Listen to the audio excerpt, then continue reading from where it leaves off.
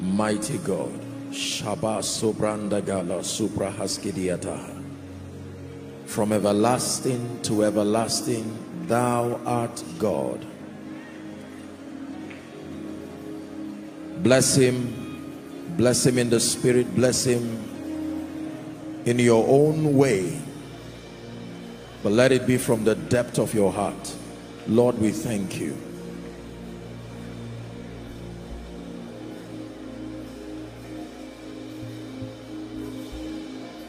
Now ask him for an encounter tonight.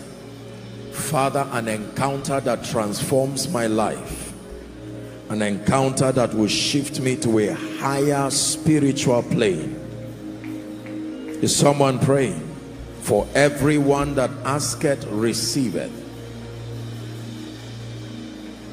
Satisfy the longing of my heart tonight.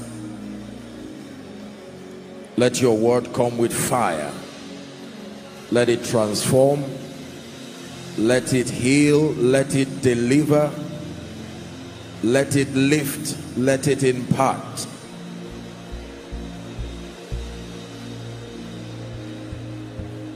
Thank you, oh my Father, for giving us your Son and leaving your Spirit till your work on earth is done.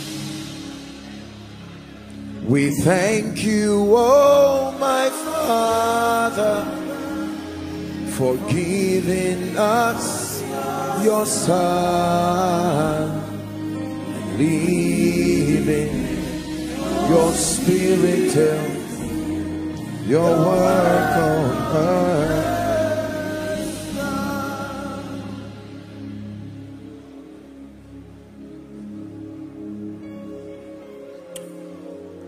Father, we bless you and we honor you again. We have come tonight. Visit us in a tangible way. Lift burdens. Give us various kinds of encounters. And to Jesus be all the praise and the glory. For in Jesus' name we pray. God bless you. Please be seated. Hallelujah. It's good to have every one of us here again. The Bible says they go from strength to strength, as many as appear before the Lord in Zion. And to all our men, happy Father's Day in the name of Jesus. In my world, an adult is from 13 years. The moment you have the intelligence to hear and understand and take decisions and encounter with consciousness the consequences that come, whether positively or negatively, you are an adult. It's as simple and as honest as that. Sometimes we allow room for a lot of irresponsibility by allowing a lot of grown people believe they are still children. And so we have several people making decisions, whether wise or foolish, consciously. Anyone who is able, who has attained an age and a stage of discretion where they can make decisions consciously, being aware of the consequences that follow, whether good or bad. In my world, that is an adult. If you attain that at the age of 7, congratulations for being an adult early. But I think that one of the things we must trust God for is the grace to let adults know they are adults, so that we minimize a lot of irresponsibility that continues to plague our society. And so to all the men, congratulations. Ephesians chapter 6 is fair and honest to at least say a word to the men Most times men are remembered for the troubles they create, and when we do what is right, it is swept under the carpet. Ephesians 6, the first 9 verses talk about several instructions, but then let's just read the first 3. It says, children, obey your parents in the Lord, for this is right. Verse 2 is very powerful. It says, honor thy father and mother. My concern tonight is the father, which is the first commandment with promise. What is the promise? Verse 3, that it may be well with thee, and that thou mayest live long on earth. This right here, as simple as it is, explains why many young people live a very hard life. Among the many reasons why people experience unnecessary battles in their lives is because of an attitude, sadly, that has become institutional now. An attitude of dishonor, particularly to parents, fathers, both spiritual and biological. I hope that tonight will remind us again that honor carries untold blessings, and rebellion carries untold curses and consequences. Hallelujah. Every one of us, we all desire that we live meaningful lives and that it is well with us. You don't want to live long in a life full of misery. It's one thing to contend for long life, but you want it to be well with you whilst you live long. Hallelujah. And so honor to every father, honor to every elder, honor to every man. Thank you for your resilience. Thank you for your commitment. For those who have been doing well, may God grant you the grace to continue doing more. For those who have not stood up to their responsibilities, in the name of Jesus, may today be a reminder that God is watching you and he's counting on you, and that there is still room to repent, adjust, and become that responsible father. We cannot say congratulations to irresponsibility. Congratulations has to match responsibility. And the hallmark of fatherhood is not having children. The hallmark of fatherhood is the ability to be responsible. Comes from the word responsive. Hallelujah. Praise the name of the Lord. So we thank God for that, and the Lord will bless us in Jesus' name. Just 2 very quick functions, and then we'll get to the word. Everyone is welcome as always. Our global family, may the Lord bless you in Jesus' name. It's my joy to just acknowledge tonight His Excellency Mike Jaktane, one of the presidential candidates from Gabon. Is he here? God bless you. Let's honor him and his entourage. God bless you, sir. Thank you. You're most welcome. Thank you so very much. The Lord will do you good. This is Koinonia. In Jesus' name. Hallelujah. And then to thank you again for really responding to the announcement last week. I did say that our global family, we're trying to collate a lot of data, and I did request that from across the globe, do let us know where you are connecting from using the hashtag Koinonia Global, and then your location. Thank you very much for the so many thousands across the globe who have helped us on that, and we still want to request that you do that again. For those of you who are yet to respond on that wise, we have 1 more week, so you can do well. Just hashtag and let us know your region, whether you're in London, Houston, Kenya, as is written there. You know, even within Nigeria here, it's still fine, even though our focus is for our family in diaspora. Praise the name of the Lord. And as you do so, the Lord will bless you. You can use any of our social media platforms. The media department is working hard to collate this, and it will help and guide us in Jesus' name. The next is a very personal one. By God's grace, I usually would have broadcasts during my birthday. This is the high point for me.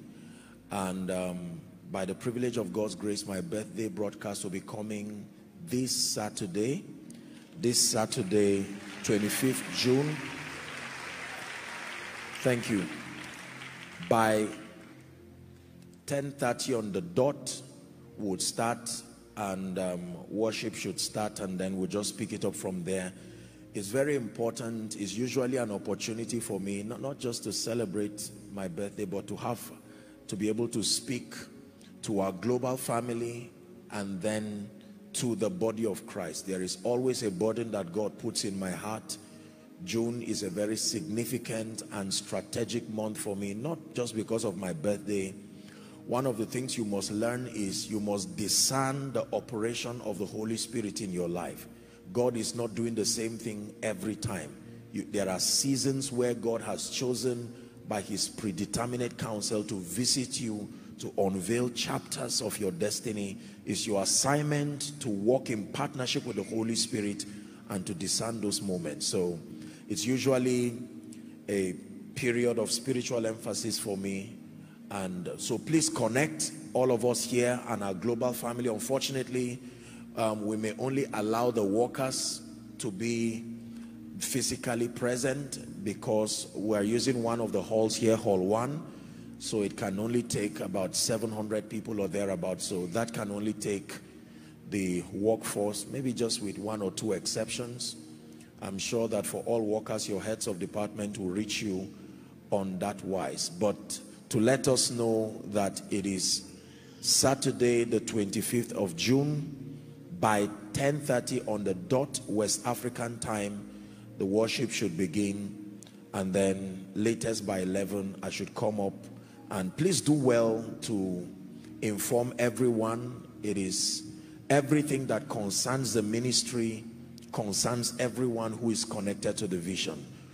Our social media platforms will be up and running to capture this broadcast, especially our YouTube channel. So please do well to make sure that you are hooked on to Koinonia Global. I do not know how many other probably television stations or channels will be connected, but we'll do well to make sure that we get it as far as possible, and let's hear what God would have for us in the name of Jesus.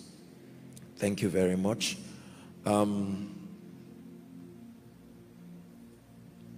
Finally, just to encourage us to please take the time to listen to these teachings.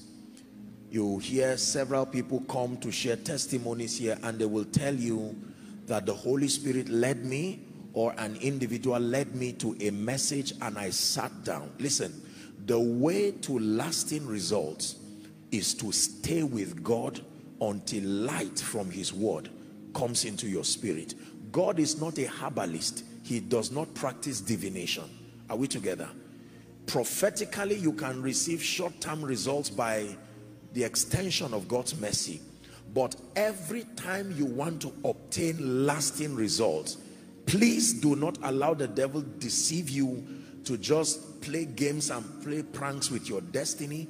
There is, by the grace of God, at least one teaching, audio or video, that should be able to speak to any challenge or any issue of concern. Hallelujah. I will submit to you, respectfully speaking, that many believers are lazy just because of the advantage of things like favor, mercy, the ministry of the Holy Spirit. We have allowed it, and we preachers sometimes, I say we, including myself, we need to be careful how we mentor believers, so that in a bid to help them know the truth, we do not culture a life of spiritual irresponsibility. It will always be man in partnership with God to make anything happen. Hallelujah. There are many believers who have several requests, several issues, and you ask them, have you taken any time to stay with God and to camp even for one day with a strategic message that speaks to that issue? For many, if they are sincere, the answer is no. We live in a world of fast everything, sharp, sharp. We want it to happen now. Sharp, sharp anointing, sharp, sharp whatever, except God is a God of speed, but God does not rush people. He said, Martha, Martha, you are worried and upset about many things, but one thing is needful, and Mary has chosen to sit. All those who ate bread at Jesus's crusade were first made to sit down. He said, let them, if you are too big or too in a hurry to sit down, then you will not have bread. Those who ate the bread and fish were those who were patient enough to sit down. Hallelujah. When I find a subject that addresses an area or resources that address areas of ignorance in my life or limited knowledge, I can listen to 1 hour, a 1 hour message for 3 days. Sincerely, I will pause after 15 minutes and pray in tongues and ask the Spirit of God to reveal to me. And sometimes you can even have more light even than the preacher because of your hunger. Hallelujah. I love you sincerely from the depth of my heart, and I desire to see everyone grow and attain stature in the Spirit. There is one thing I will tell you: a life of spiritual irresponsibility will never translate to constructive maturity. My assignment is to help. My assignment is to teach. My assignment is to guide and to mentor, and this is a covenant. I will do it with all my heart and for as long as I live. But every one of us under the sound of my voice, and then speaking to our global family, we must be prepared to take responsibility. I consider any believer an unserious believer if there are many life-threatening issues around your life, and then you are not sourcing for the spiritual resources that can bail you out. It is amazing how many believers continue to play games with their life, and then when you look at their lives, you find out that absolutely nothing is working. Spiritually, they are down. Prayer life, down. As far as spiritual intelligence is concerned, 0 or F. Are we together? Financially, they are broke, they are suffering, no favor. Nobody helps them, even their loved ones. How could you be at ease under that kind of condition? Listen, take it as a project to identify areas of spiritual ignorance and deal with it until light comes. Hallelujah. If you are doing well spiritually and you're not excelling in the area of, say, leadership and administration, zoom your attention to that area and learn. Everything is within reach if you have the humility to discern and the patience to learn. There are, listen, for most of the resources that make for an excelling life, money is hardly a tool that you would need to get them. In our world today, you would need to use another kind of currency, like honor, like meekness, like patience, like hunger. These are all currencies. The Bible says, buy the truth. Hallelujah. Yeah. So please let me encourage us. There are many people who are tapping into this frequency of spiritual seriousness, and you see that the testimonies are showing. But there are many others who are still giving flimsy excuses and hoping that superstitiously or magically the Holy Spirit will just exempt them from the woes that are scheduled in and to any life that does not take God seriously. It's a risk to be passive and careless and nonchalant, not in today's world. Hallelujah. So please obtain grace. Obtain grace. Thank God for the area that is working, but focus on the area that is not working and say, Lord, grant me grace.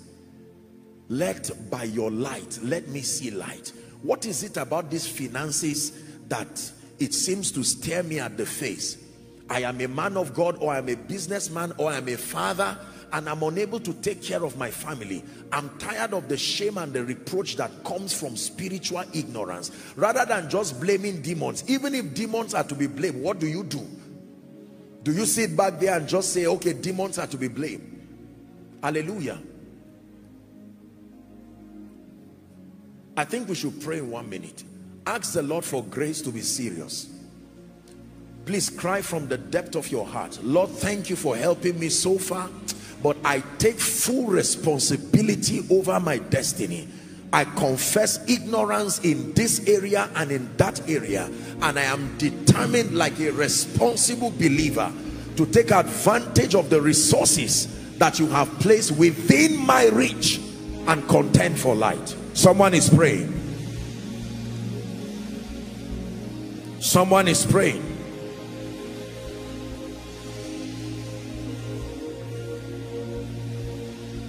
I obtain grace.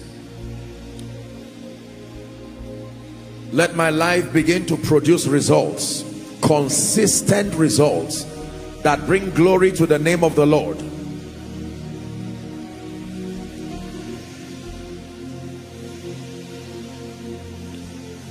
For in Jesus' name I pray. Tonight's message will transform your life in a very mighty way. I'm here tonight to fulfill a promise I made. I promised that I was going to do a very powerful teaching, and that I will reserve that teaching for our Father's Day, and today is that day. So this is a message that applies to everyone, but then I'm dedicating it specially to all our men and all our fathers. May the Lord grant us grace. In the name of Jesus. Redefining inheritance. Redefining inheritance. Please write it down and let's pay attention as the Holy Spirit speaks to us. Redefining inheritance. All across the globe, every time, especially an elderly man, a father, especially one who has the privilege of being blessed in his lifetime, when there is any transition after a period of mourning and crying, then comes the next trouble, the issue of managing the estate or managing what we call the inheritance. And it has gone so bad, unfortunately, in our world today that children actually sit down and wish and pray and hope and even sponsor the transition of their loved ones in hope to accelerate their accessing what we know and what we call to be inheritance. And I've studied the subject of posterity. I've studied the subject of continuity. I've studied the subject of succession. And that includes inheritance.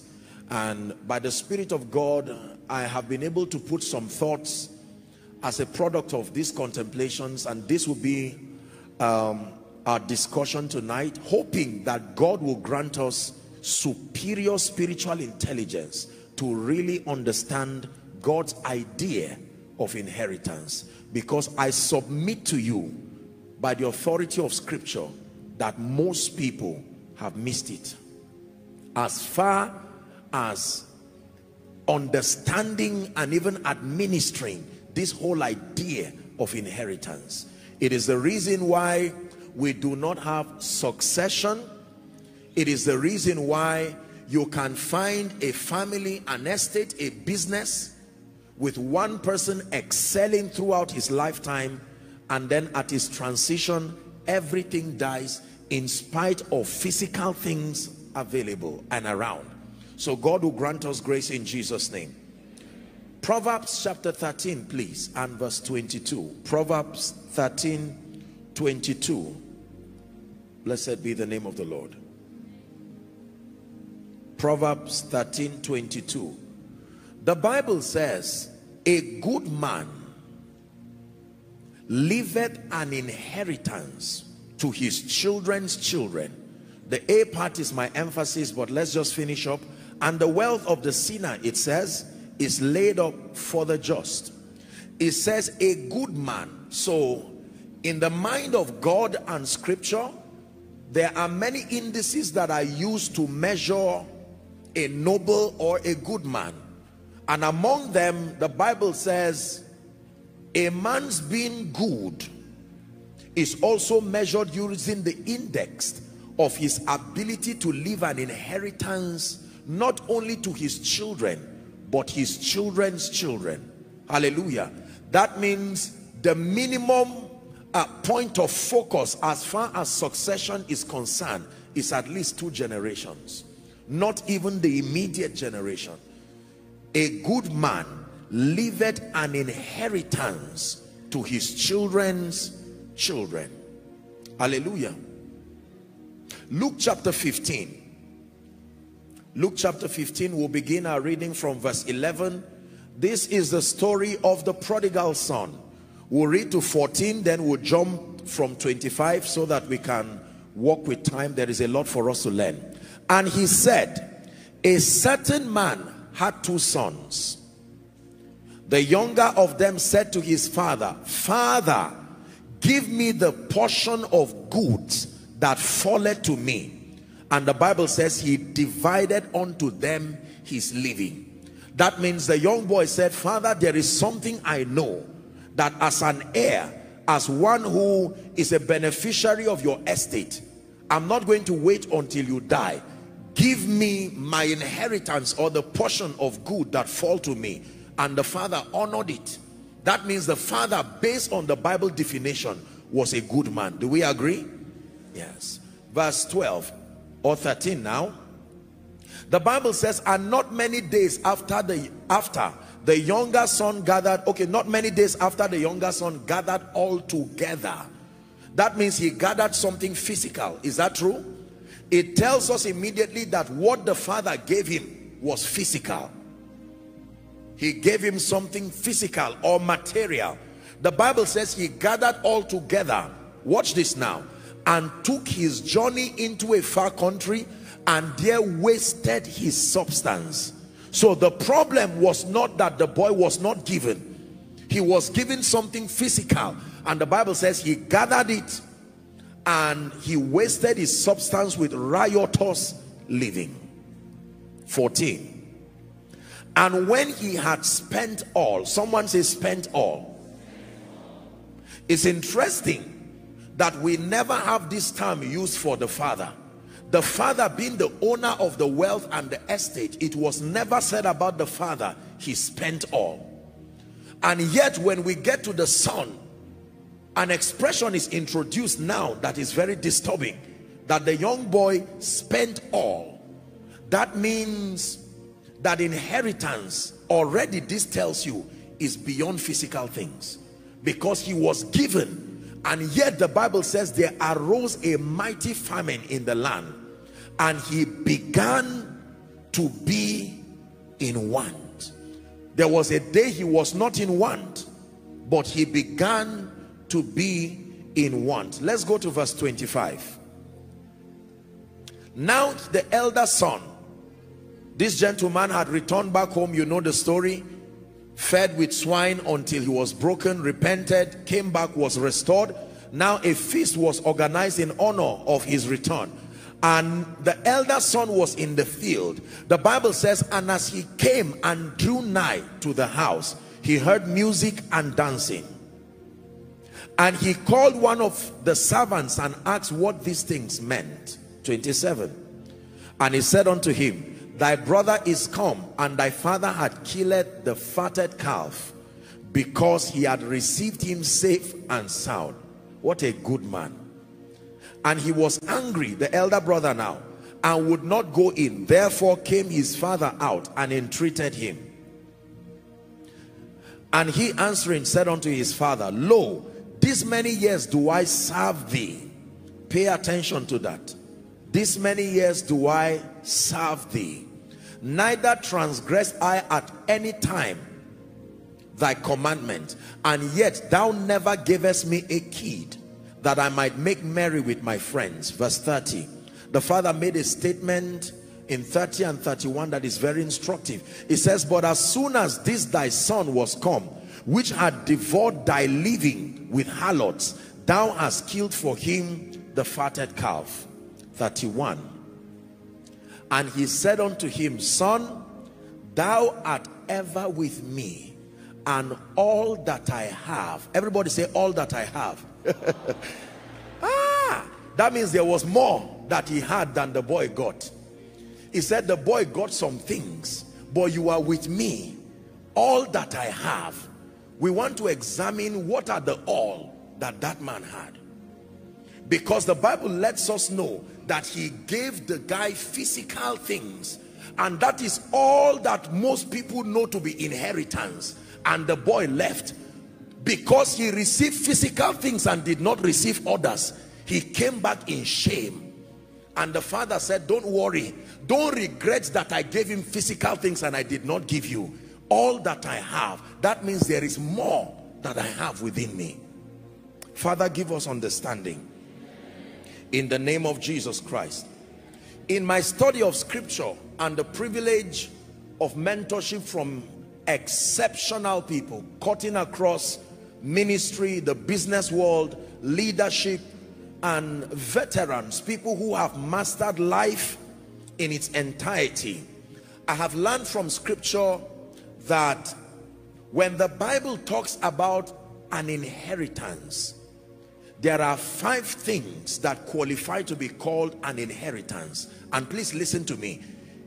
Even if you receive only 4 over that 5, you did not receive the inheritance. It has to be 5 over 5 for it to be said from a kingdom standpoint that you received an inheritance.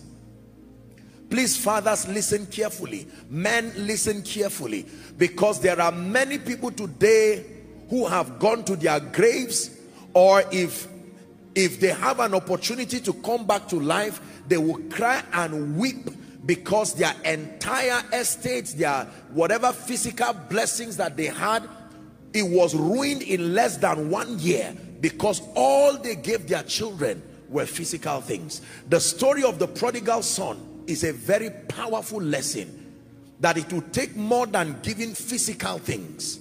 Are we together? That when you want to transfer an inheritance, you don't have to be dead. You can transfer an inheritance even in your lifetime. But that many parents, many fathers, many elderly people are making a costly mistake that needs to be corrected through tonight's sermon, because their focus in succession and transferring what they call to be an inheritance is simply physical estate, cars, houses, or whatever it is. And unfortunately, this has produced a generation of irresponsible people who cannot even perpetuate any blessing even beyond 1 generation. But the Lord will help us tonight in the name of Jesus Christ. So there are five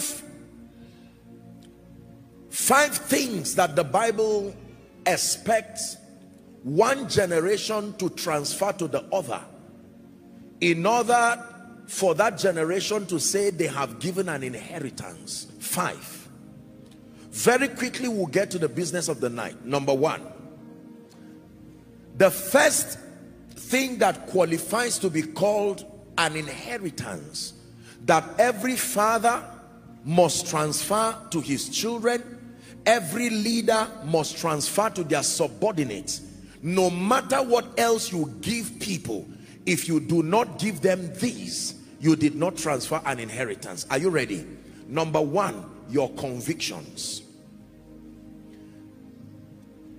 The first thing that qualifies to be called an inheritance is your convictions, or are your convictions. Your convictions are a summation of your philosophies, your beliefs, your mindset, so that if you want to bless the next generation, more than just giving them physical things, the first thing you need to give the next generation are your convictions. Everybody say convictions. The summation of your philosophies, your beliefs, your mindset. Genesis chapter 18, please. We'll read verse 17 to 19. Genesis chapter 18. Hallelujah. Please look up. This was a discussion between the Lord and Abraham as touching Sodom and Gomorrah. And the Lord said, shall I hide from Abraham that thing which I do? Why? Verse 18, seeing that Abraham shall surely become a great and mighty nation, and all the nations of the earth shall be blessed in him. Please read verse 19 together. Let's read verse 19 together. Are you ready?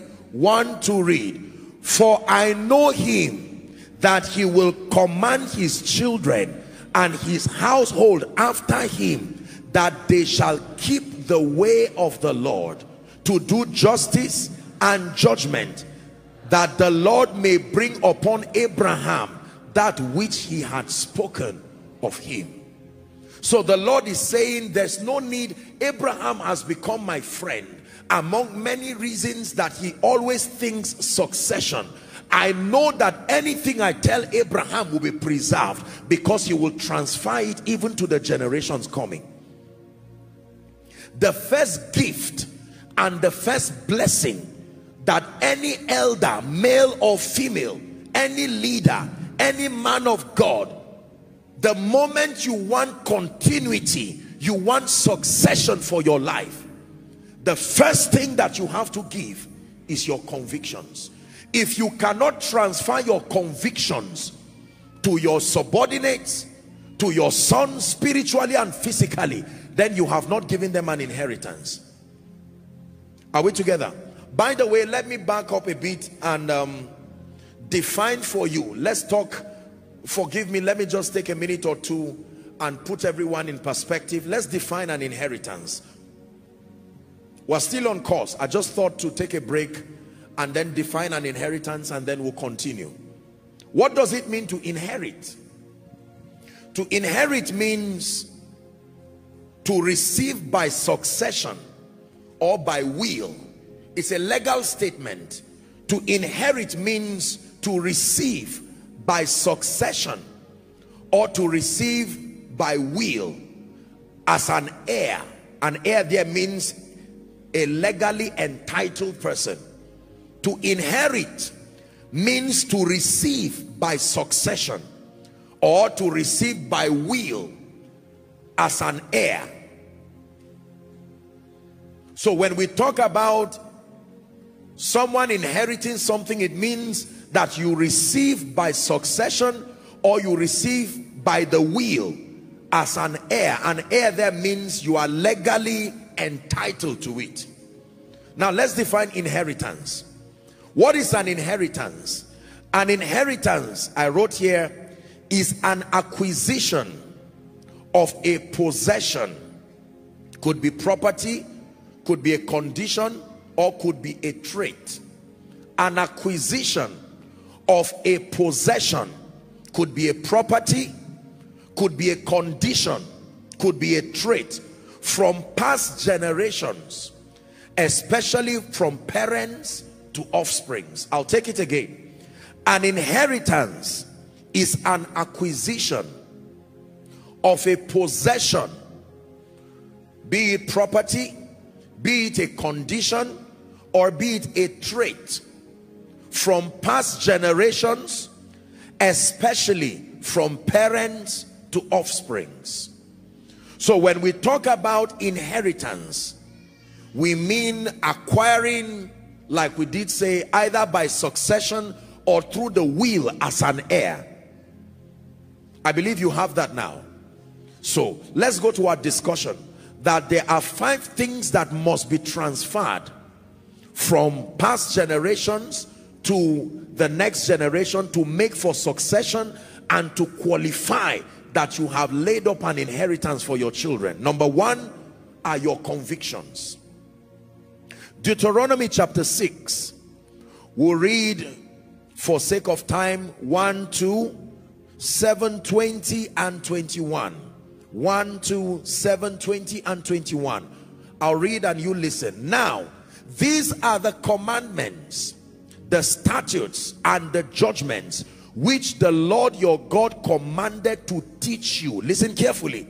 That ye might do them in the land whither ye go to possess it. Verse 2.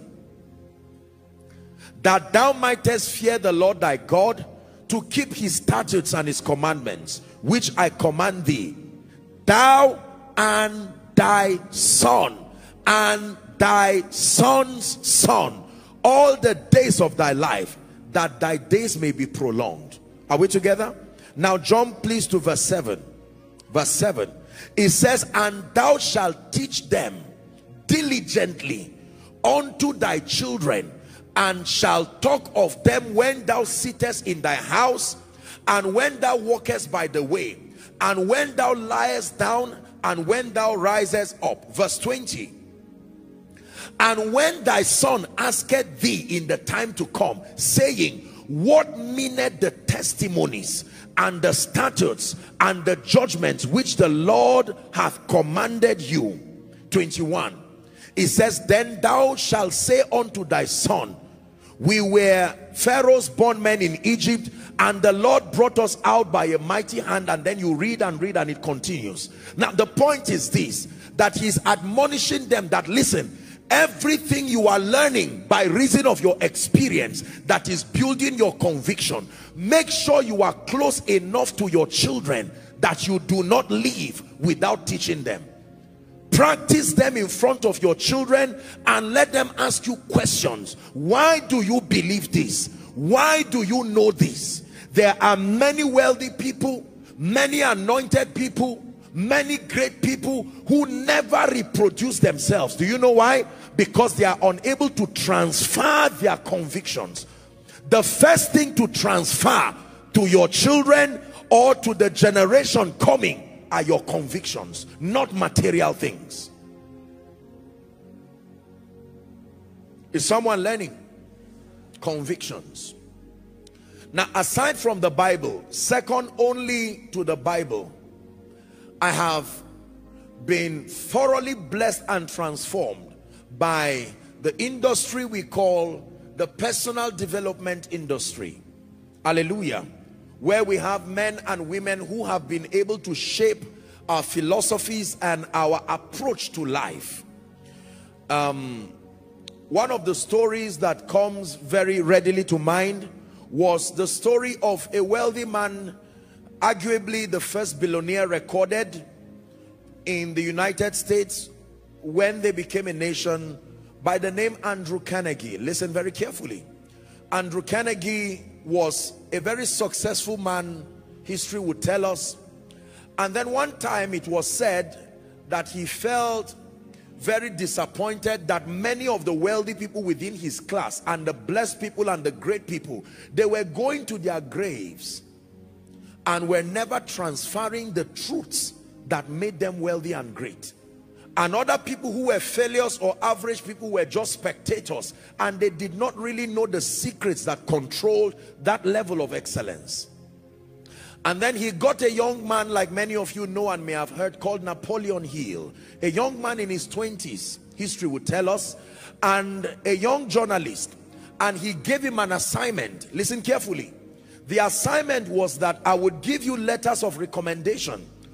Go and meet every one of these great and successful persons, and I want you to interview all of them one by one. Piece together their philosophies and put it together in a concise format, so that when we are long gone, we will be able to leave our convictions for the generations that come. And Napoleon Hill took on that journey, and for a period of about 6 years there, he went around interviewing all the greatest and the brightest of the minds at that time, and came together with 13 principles captured in a book that we know, many of you may have heard about it, called Think and Grow Rich. That was the product of that research, vetting and interviewing all of these bright minds. What philosophies did they honor to have produced such excelling lives? Hallelujah.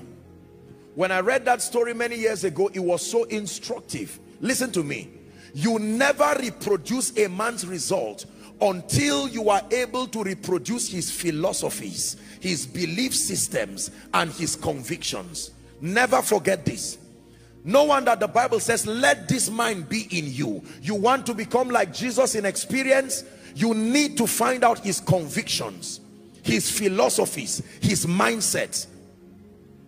The first and about most important transference that needs to happen from one generation to the other is not physical things. The transference of convictions, the transference of mindsets, the transference of philosophies, the transference of beliefs. Believe me, the Bible says, for as he thinketh in his heart. Is that in your Bible? It says, so is he.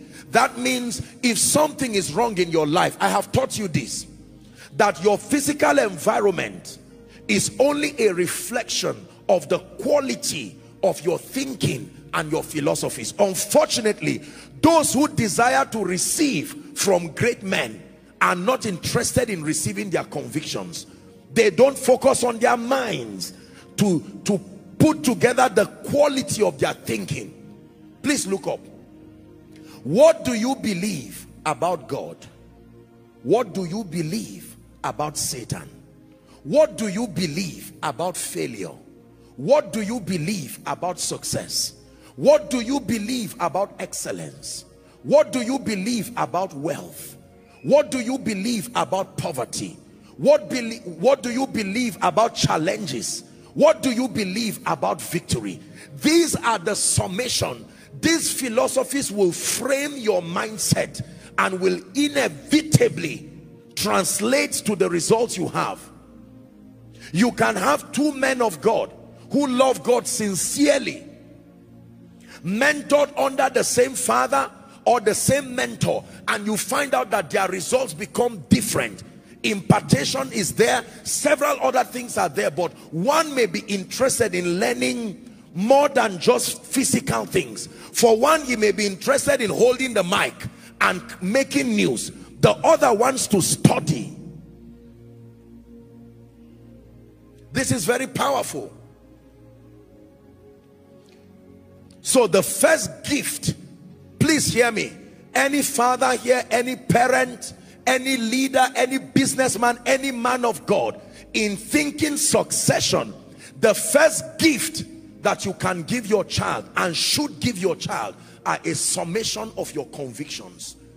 What made you great?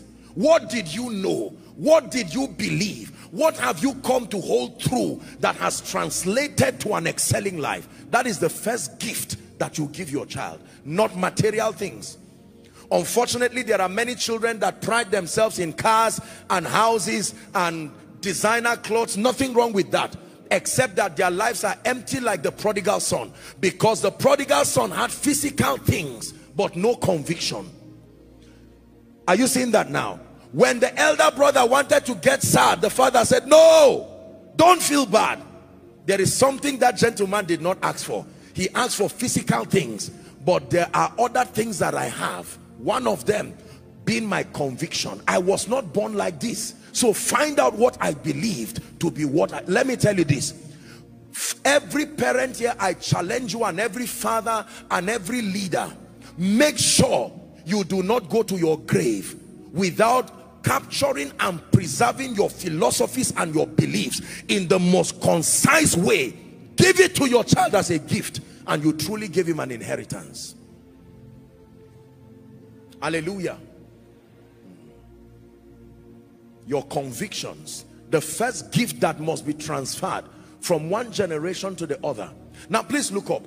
Do you know why there are so many people who are poor and mediocre? I'm not talking about finances, but just to borrow a concept. When a poor man, poor there meaning a description, not an insult. When a poor man sees a wealthy man, the first thing he looks at is his pockets, not his mind.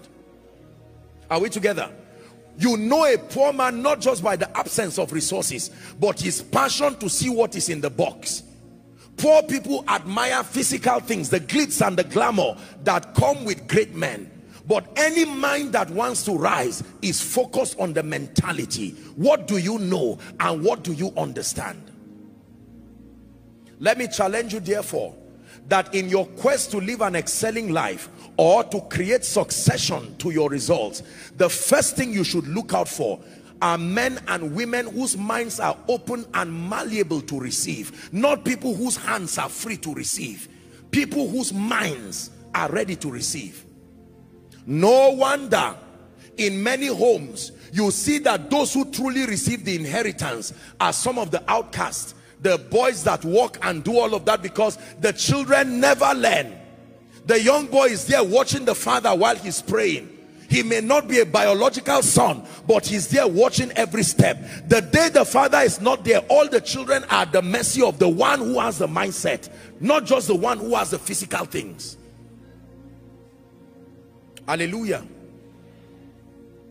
So the first thing you transfer, if you are a good man, leaving an inheritance to your children's children, are your convictions. Be sure that your convictions have produced a correct result. Otherwise, don't transfer something that will reproduce your own failure too. The condition to transfer your convictions is that if those convictions have produced an excelling life, unfortunately, the same mindset that transfers excellence is the same mindset that transfers mediocrity also. Mediocres remain transgenerational mediocres by transferring a mindset that makes for mediocrity. In fact, I can tell you this by scripture and by reason of what I do. Most of what we call generational curses and most of what we call generational spiritual problems have been kept that way through generational mindsets that are passed along too. So if a territory has generational poverty, what happens is it is not only the spirit that is transferred.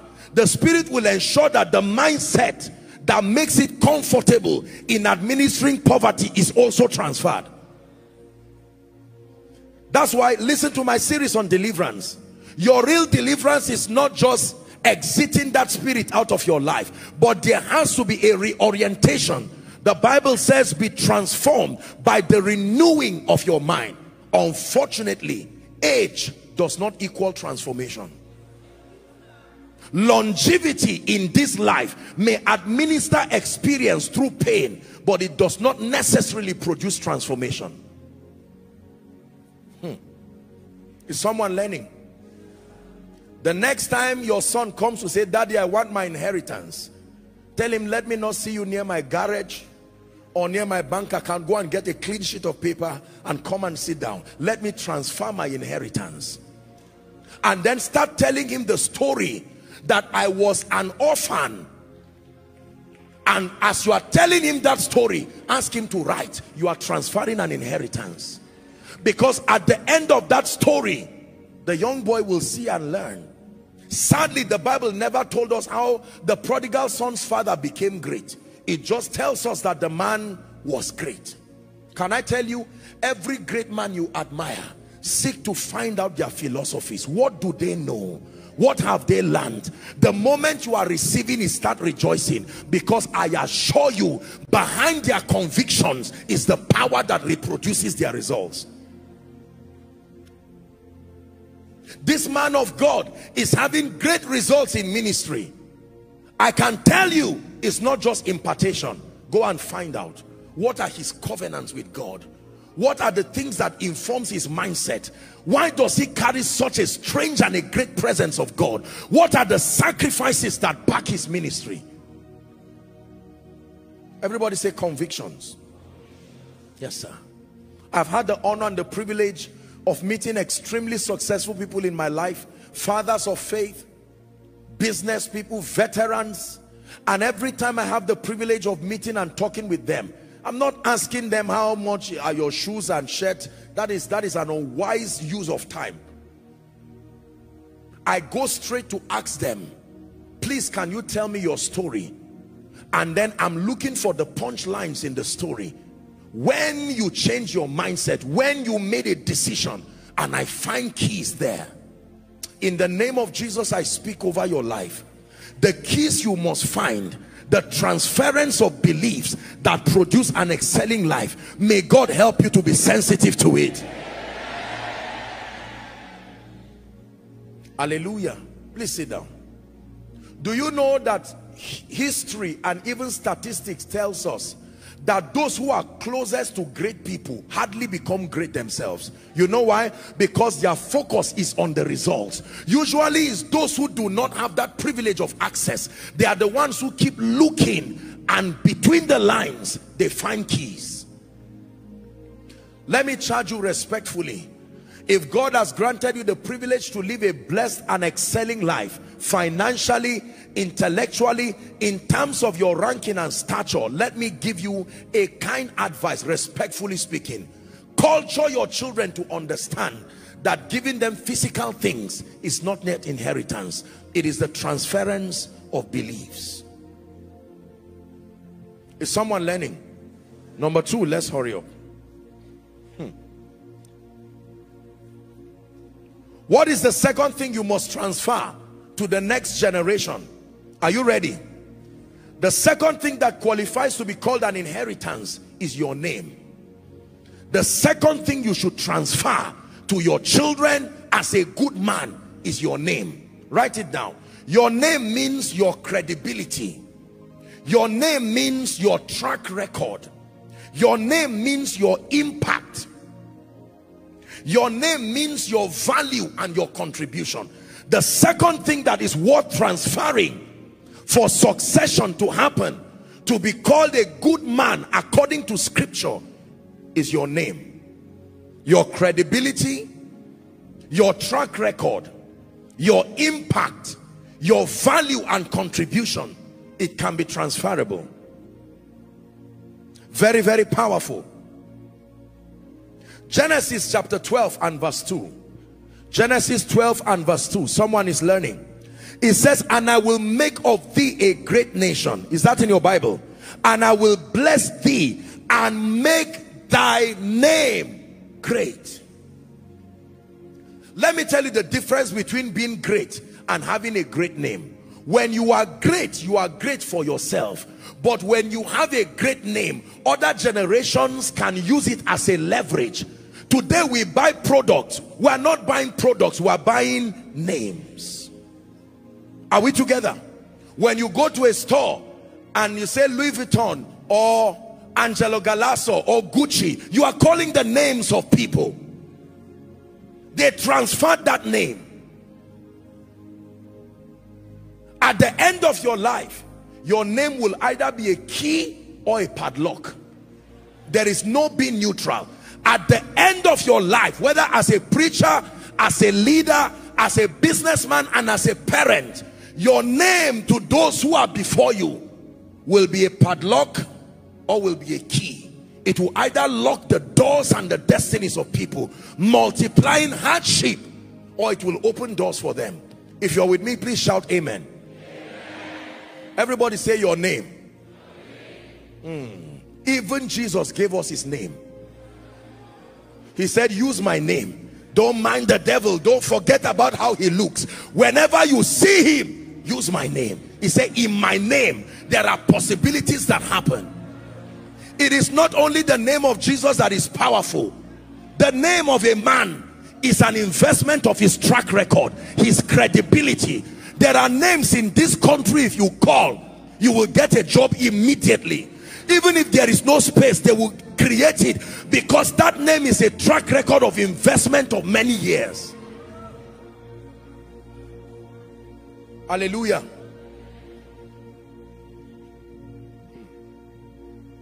There are people who, when favor is about to happen to you, you keep praying that the name is not mentioned within that environment, because the moment that name is mentioned, there will be a reversal of that favor. John, which John? The tall one? No, please leave my office. Because with that name has come the memory of pain. In 1975, that was the wicked man who caused trouble. Now the man has gone to be with the Lord, and yet people are still suffering because of his name. Can I tell you, you are a failure truly if you cannot transfer your name.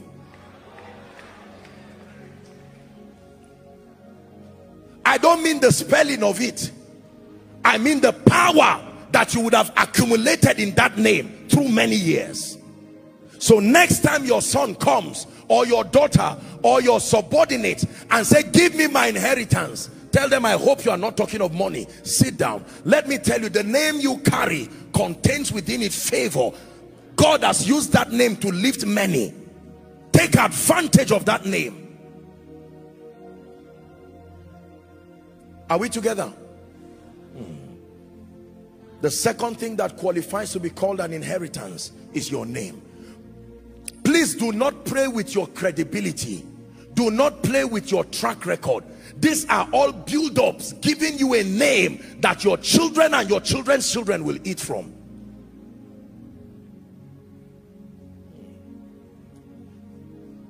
There are people who may not have physical money, but their children will never beg for food. You know why? Because even though they were cleaners, their track record, their integrity gave them a name. And tomorrow they will say, who, this name, it looks familiar. They'll say, my father is that carpenter. I don't care if he's the carpenter. Come and you sit here. Let me tell you, the world that we live in now, most people will be lifted by the name they carry more than just their intellectual investment. I can tell you, in a city like Abuja, the first thing I learned when I moved into this city is that most of the things that happen to people is not so much. Of course, there is a place for meritocracy, but I can tell you, names can be a leverage. There are people today who want to change different parts of their names for safety. Is that true? Because when they found out the stories behind that name, they said, this is too much battle. I can't spend my life fighting something I don't know anything about. Your name. Jesus said, in my name. Take that name. Work wonders with it. When God makes your name great, even when you are not there, the name remains there, and other people can come and use that name. It's like a vehicle. Are we together? The vehicle does not care who drives it. Just make sure it is driven and it will move. Please learn it. Your name is not just certain initials to identify you. There are people today who have gotten jobs beyond their educational qualifications because of names. May your name be a key. In the name of Jesus Christ. Can I tell you, there are people today who are suffering because their names brought them to trouble, or the names that they inherited brought them to trouble.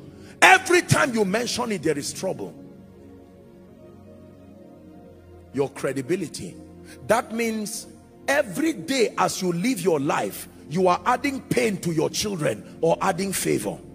Did you hear what I said? Every day as you live your life, you are making investments to your name. By the time you are 30 or 40 or 50 or 60, or maybe when you are long gone, the investment you have made in your name, like a bank account. There are bank accounts that have 10 naira using the naira currency, 100 naira, 1 million. There are bank accounts that have billions. Then there are those who own the banks. They all have names.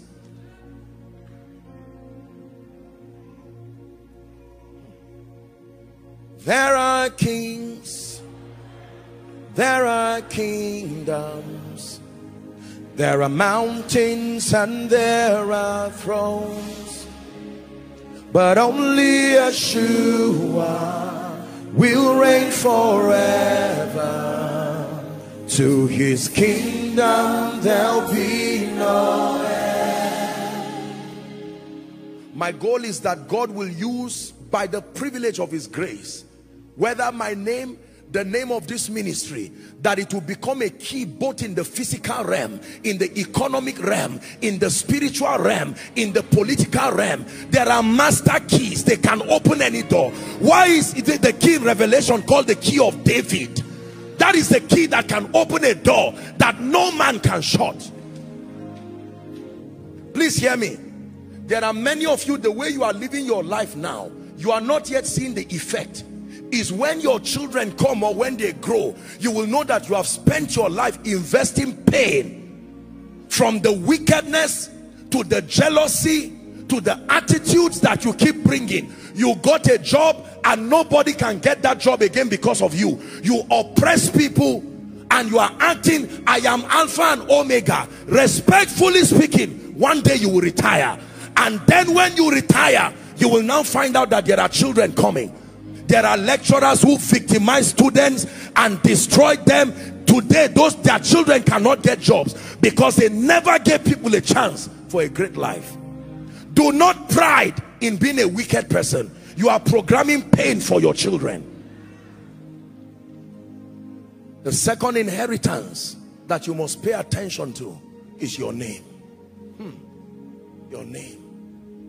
Your name. Jesus protected his name. Protected his name and guarded his name because he was going to give us that name. Today that name has been exalted. Abraham, I will make thy name great. Is someone learning already? Let me give you a kind counsel. Live your life knowing that others will be beneficiaries of your carelessness or of your attentiveness to the laws of life. You have to know this and you have to believe it. There are many of us right now, except God intervenes, the way we are living our lives, our children are already in trouble. We don't have to talk about demons. You have already programmed it. It would take God and favor working together to bail them out. Because based on our attitude, there is no possibility for a job, no possibility for a great life. It ought not to be so. Please hear me. If you're a man of God here, let me give you a kind counsel. It would take more than preaching Greek and Hebrew words, more than laying on of hands, more than the ability to speak well, to be able to last transgenerationally. You must make sure that more than your preaching, you are sincere to invest in men. Hide away and deal with your insecurities and trust people. By the time you fight everybody and you are the Alpha and the Omega as the man of God, the day you are weak or you are not there, that vision dies. Is God helping us? Respectfully speaking, there are people in ministry and there are people in business who have fought everybody. Anybody who is not you, you fight them. Fight every church, fight every man of God, fight every other person, and you stand proud. You are programming disaster to yourself and everybody there. The Lord is helping us tonight. A good man leaveth an inheritance. Inheritance number 2, your name. Are you ready for number 3? Inheritance number 3 that must be transferred. In fact, I didn't finish. Let me give you 2 more scriptures on that name. Proverbs 22 and verse 1. It says a good name. Proverbs 22 and verse 1. A good name is rather to be chosen, look at the Bible, than great riches. That if we keep riches here, physical riches, and we keep a good name, he advises you to choose a good name, because a good name can buy riches, but riches cannot buy a good name. Ecclesiastes 7 and verse 1. Ecclesiastes 7 and verse 1. Again it says, a good name is better than precious ointment. Man of God, anointing is powerful, but make sure with that anointing you have a good name, a credibility and a track record of loving sincere people. I was returning from a trip, you know, coming back to prepare for the service, and I was handed a newspaper and I was just going through it, and I saw somebody wrote something that blessed me so much. He said, I hope I can remember, he said, there are many people who are powerful, but very few people are loving. I said, wow, this is so instructive. Many people are powerful. Do you know how many men of God have power, but there is no love?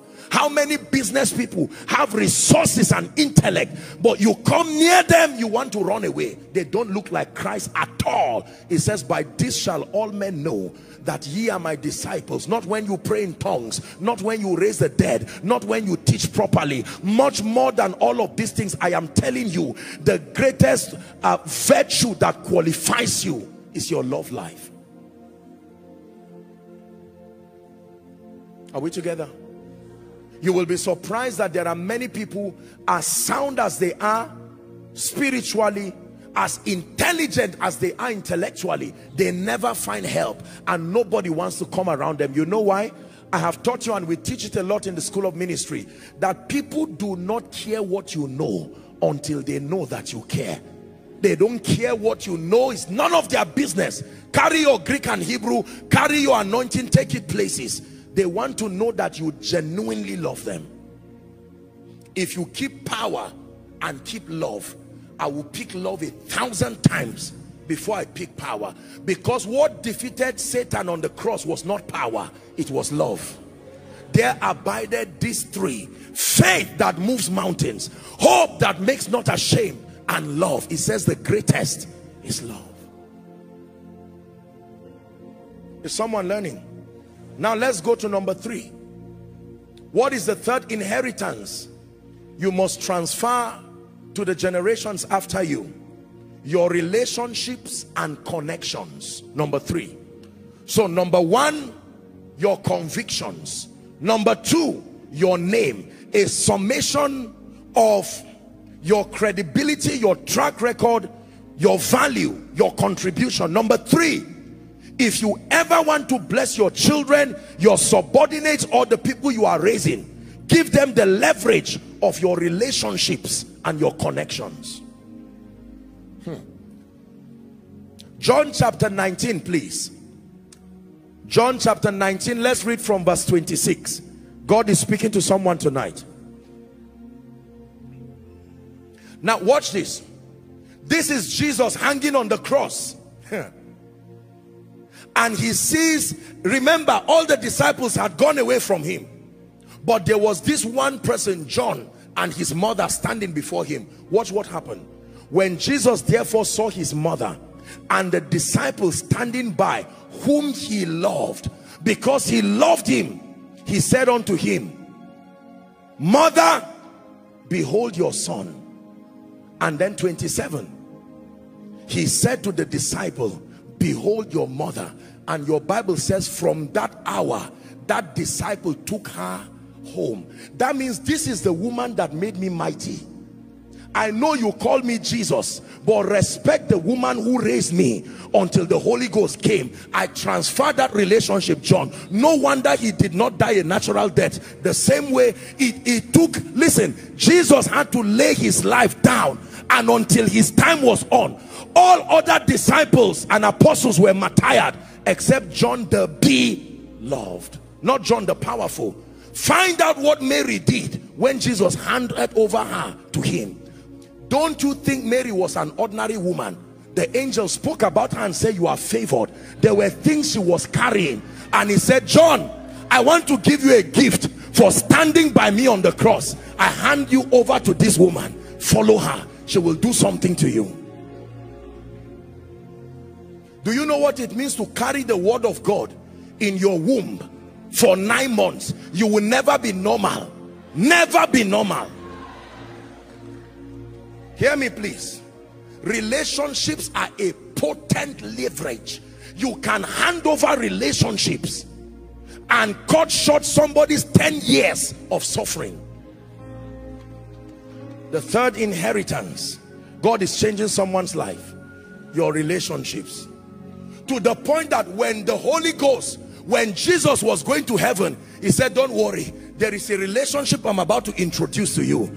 Don't worry, I am leaving, but do not cry. There is one called Allos Parakletos, the Paraclete himself. I am about to connect you to a relationship, and when he, that Spirit of truth, is come, that he will guide you. You will no longer be ordinary men. All it takes is a relationship. Please listen. You have heard me say it, that who hates you does not matter, but who likes you matters. A king hates a woman, and without fighting her, she stopped becoming queen immediately. Then the king likes a village woman, and immediately she became queen. Please look at me. Can I tell you this? Every great man is great, among other factors, because of the relationships that protect and defend him at that realm. You have not transferred real wealth until you transfer your relationships. Now, many non-Christians understand this, and they begin to program their children.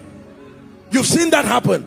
They program their children to have strategic strategic relationships, political relationships, economic relationships, judicial relationships, military relationships. Only believers, we pray in tongues and yet we are bankrupt of intelligence.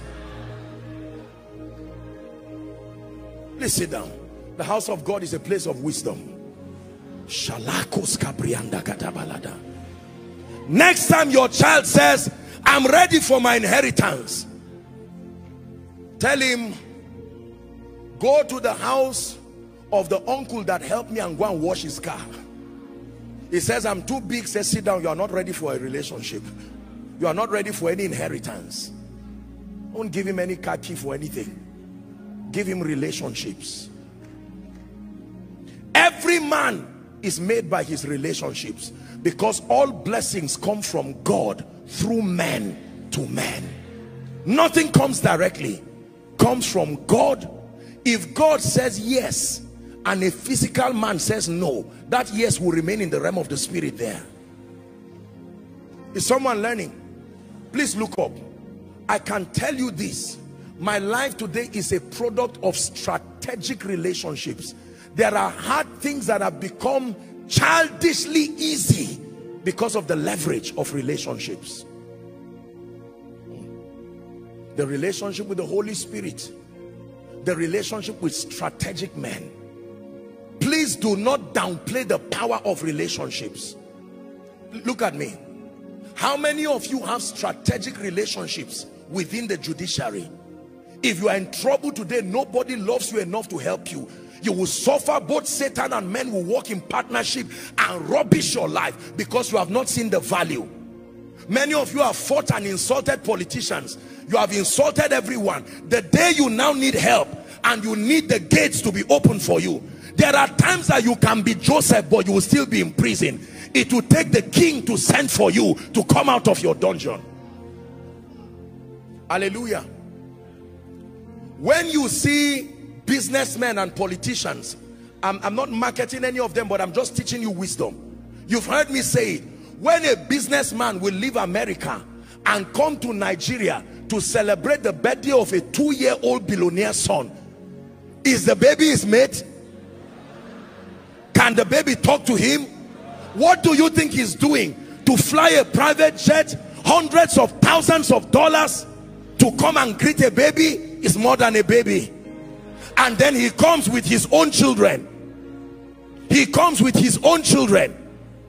He says this one is called John. Whether this one wants to play with him or not, he will force that relationship to happen because he knows.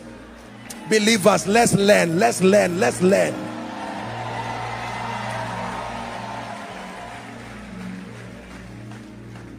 Please sit down. The Bible says, which man intending to wage war against a city will first count whether he has what it takes to fight, and if he discovers he does not have, the next thing is the way of negotiation and relationship for peace to reign. There are people today, they do not have money, but they can cough out billions out of relationships and it will answer.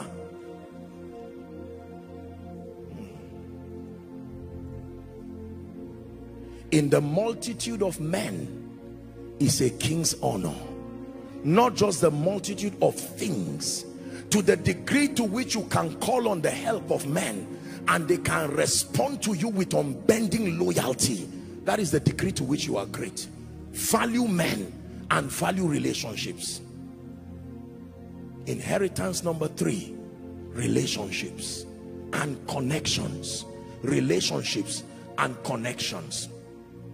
Someone once asked me a question one day. I told you, he said, how come you are close to a lot of, you seem to have a lot of generals and military people and paramilitary. What is between you and military people? I said, God knows the kind of call upon my life. That's why he brought those relationships. If you touch me, both God and men, whether you go to the realm of the spirit or from the physical realm, there is a system, that's for sure.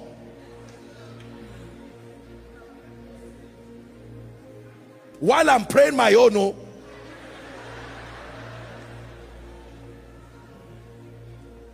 listen, let me encourage you here. Please look up. Let me ask you a simple question. I've asked you this, but I will ask it again. Can you mention one person in your life right now who you can actually call and say, I need help by 2 a.m. and he will wake up and say, I value you so much, help is coming? If you don't have such a person in your life, believe me, you are sitting on a time bomb. There are men of God who love the Lord sincerely, but they lack strategic relationships. I'm not talking of parasitic relationships, that every time people see you, they know that this taker has come. There are people in this nation, if their car gets burnt, in the next 1 hour, another car is coming. Even if it's for temporal use, they will never be left in shame. There are people today, if their house gets burnt, they will have a place to spend the night. Can I tell you this? Among the many things you invest in, please invest in men. This is the world of men. Place value on men. I was very honored and even flattered when I came in. I thought I did something wrong. I saw you people shouting and clapping. On one hand, sincerely, I'm a very conservative person. I can be shy, and except when I'm on stage, of course. Once I'm not on stage, when I'm on stage, that anointing is on me, so I don't really care. But outside of that, I can, you know. But when I saw you clapping, on one hand I felt, of course, it wasn't necessary. But on another hand, I was praying. I said, Lord, may somebody learn it, who loves you enough to be there for you. Don't barge into a future you did not invest in and expect a stake in it. No. Who did you help to rise? When someone was crying, were you there to wipe the tears? If you were not there when I was in the cave of Adullam, don't expect an invitation when I'm celebrating. Listen, one of the easiest ways to rise is to find something working and someone rising and be part of the history of growth. Hallelujah. By the privilege of God's grace, with the bit that I've been able to do for God in ministry and leadership, I've had the honor of seeing some of my dear people within the ministry and by extension spiritually. I've seen the mighty and the marvelous things that God continues to do with them in ministry, in leadership, in business. And when I sit with them and they share this with me, my heart is genuinely gladdened. Can I tell you, as tired as I am, there are people when they call, I will wake up. Don't ask me who. If you don't know, you are not it. Can somebody see you as being valuable, a valuable contributor to their life? Many of you have knocked on doors and ended up in shame because you use your days of glory thinking about yourself alone and never consider that this is a world that is interdependent. Please change and teach your children. There are children who are, respectfully speaking, lousy. They don't respect anybody. They just believe that things will work out. They are not building their track record of relationships because they think they have money or they think they have some kind of thing. They laugh at the houseboy, laugh at the cleaner, laugh at anybody. And then the tables just turn, sometimes overnight. Is God giving us wisdom? Turn to your neighbor and say, I value you. Let me say it now. Hear me as I'm saying it. I value you. I value that relationship. Don't act tomorrow like you don't know me. Remember, koinonia.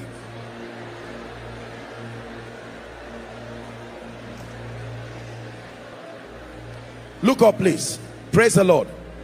Praise the Lord. Now, please look up. Look up.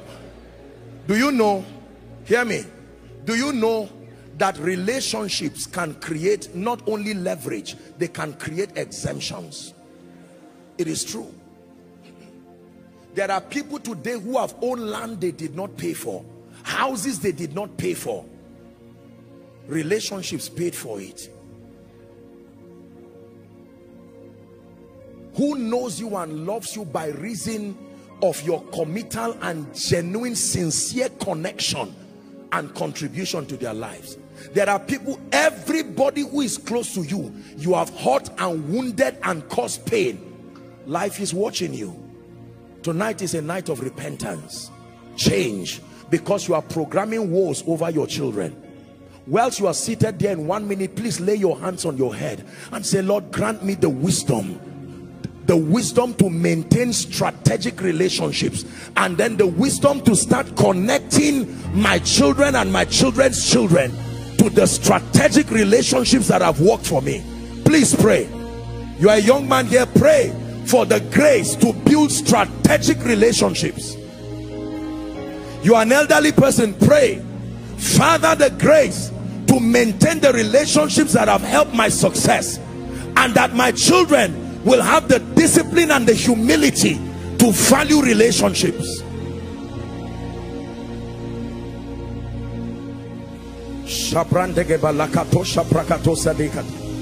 Your connections, your relationships. Hallelujah. Praise the name of the Lord.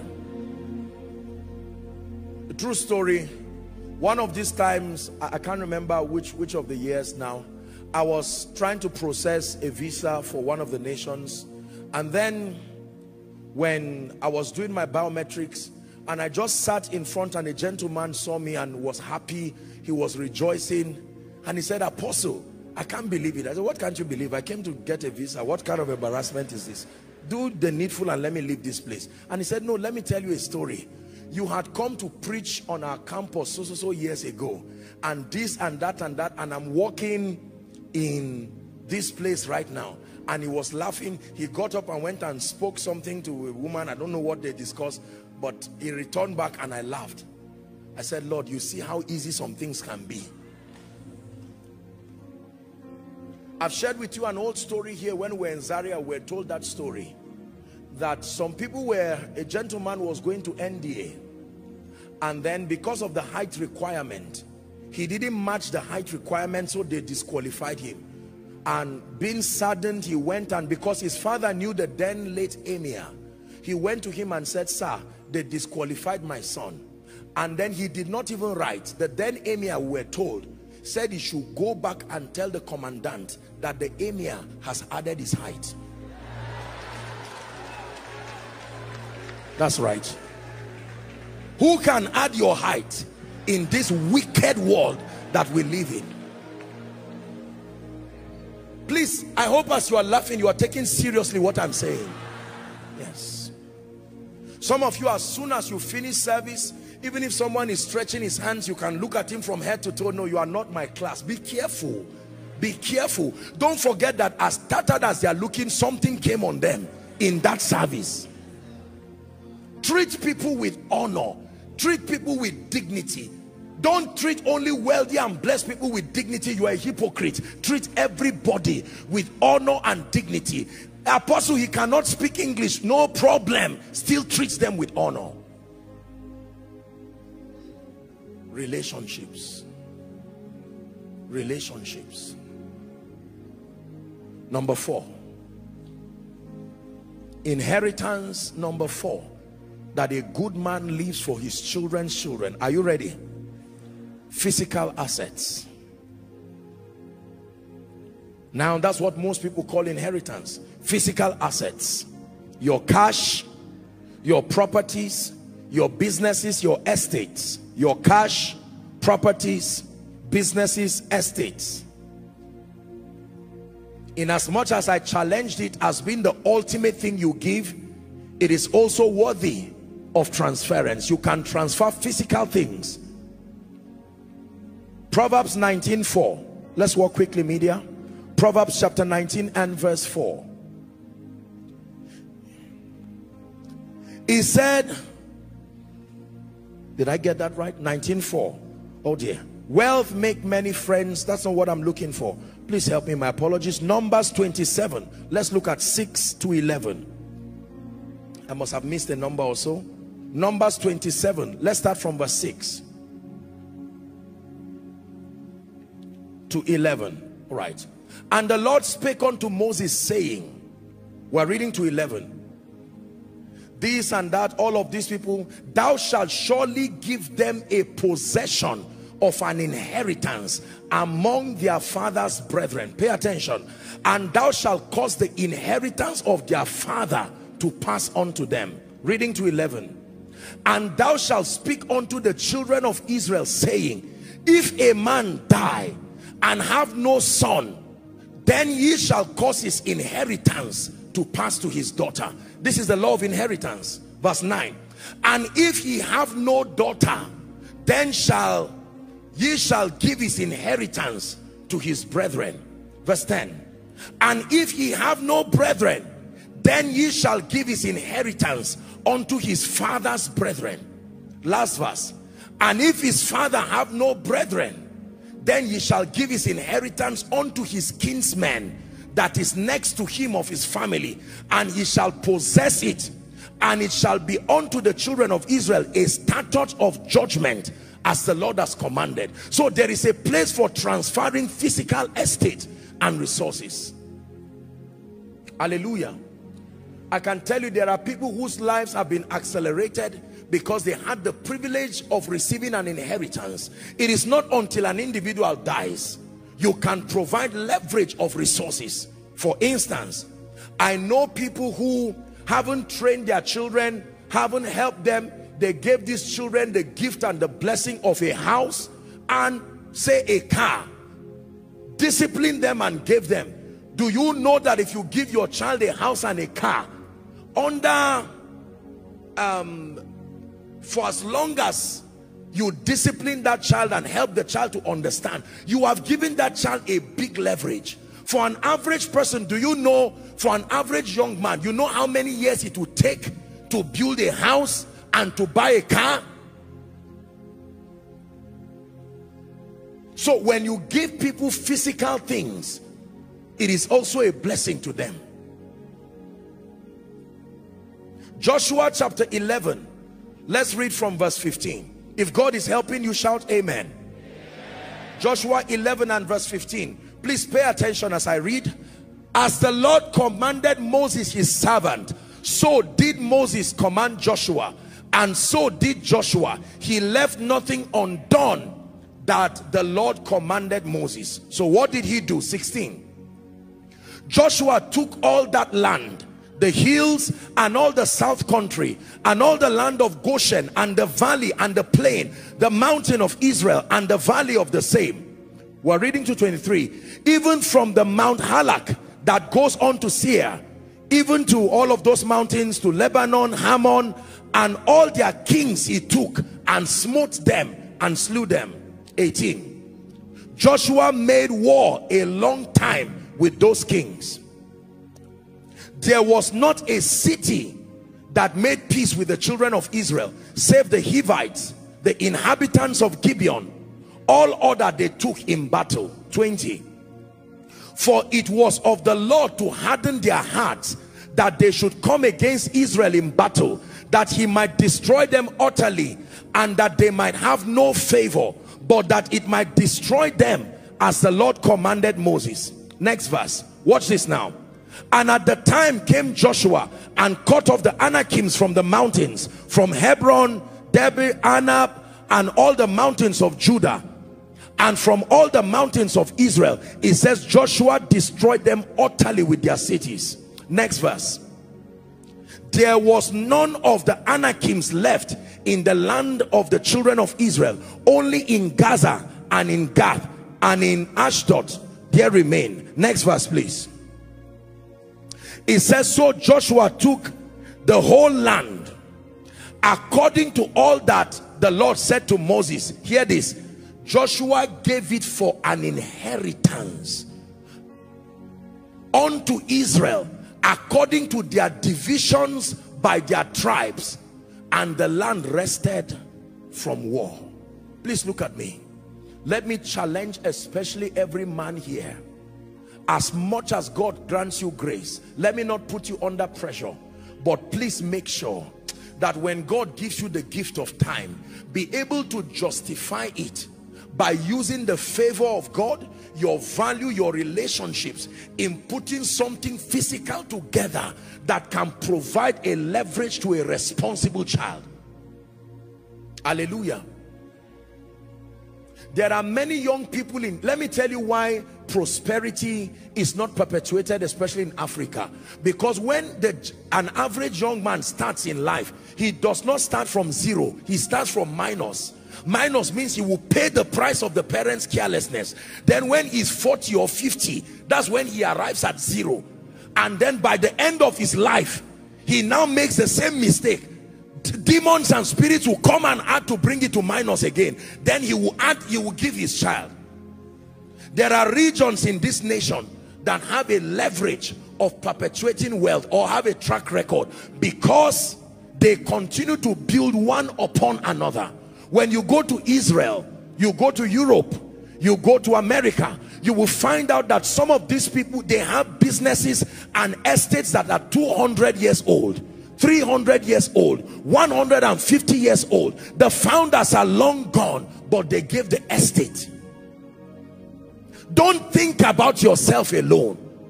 A good man, so says scripture, leaves an inheritance to his children's children. If you can't give them a house, give them land. If you can't give them land, at least let there be some money. I submit to you that establishing yourself as a young man in our world today with the dignity of kingdom integrity will require the grace of God. Go and ask builders, how much is one block? How much is one bag of cement? How much is a plot of land in a city like Abuja here and in many cosmopolitan cities? An average young man, respectfully speaking, who is receiving say 100,000, 150, with the dignity of kingdom integrity, without corruption, without anything, and minus any other leverage, it would take God for that gentleman to be established. Do you agree with me?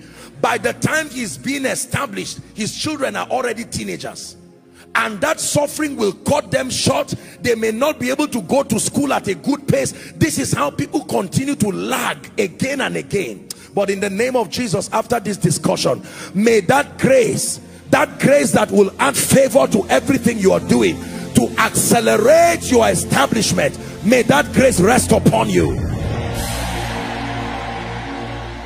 Hear me. You see the reason why when I'm praying for favor, you should receive. Because by the natural course of things, as far as our world today has presented itself, you must play games and cut corners to be able to be established early.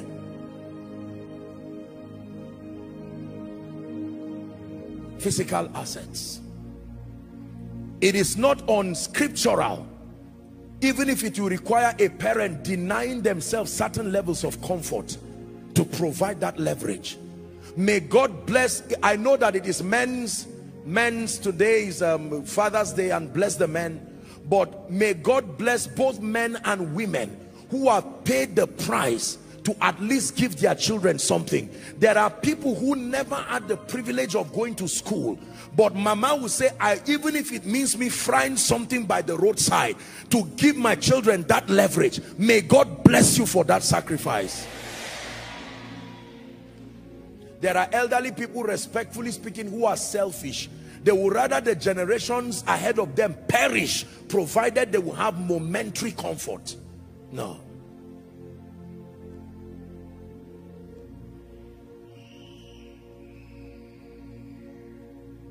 Physical things can be a blessing. If God can help you and you can give your child a car, or give your child a house, or give your child some kind of physical assets to help and provide a leverage, provided the first things are done, convictions and the rest, that now becomes a blessing. If the prodigal son was wise enough to collect other things alongside the physical blessings, he would not have had to return back in shame. But he collected physical things alone. Hallelujah. Let me encourage you here. If there is any parent, father or mother in your life, whether spiritually, physically or by adoption, who has provided any kind and any form of physical leverage, make it a duty until the day you see Jesus to honor them in the secret and in the open. There are many of you here, by the privilege, you know, God has granted your parents and your loved ones to be financially disposed, and they have provided all kinds of leverage for you, please do not take it for granted. Hallelujah. Do not take it for granted. There are people here casually, your father just bought you a car and gave you. Your father just bought a 3-bedroom flat and gave you. And some of us, with our attitude of ingratitude, can turn and say, what is, I thought I would have another one. Whereas there's somebody who is praying and say, Lord, even if I can start with 1 room, I am still grateful. Perhaps at the end of this service, some of you may need to extend text messages communicating gratitude to your loved ones. To say, I sat down in church today and just thinking about my life, I want to say thank you for the money you gave me. It stopped me from becoming a prostitute. Thank you for the car you gave me. It stopped me from becoming a 419er and a fraudster. Some of us may need to go back to our loved ones. Some of us may need to go back through history and say thank you to certain people who provided that physical leverage. Let's do a quick recap before I give you the final one. Has God helped you tonight? Inheritance number 1, your convictions. Inheritance number 2, your name. Inheritance number 3, your relationships. Inheritance number 4, your physical assets. Are you ready for number 5? Inheritance number 5, your mantle and your anointing.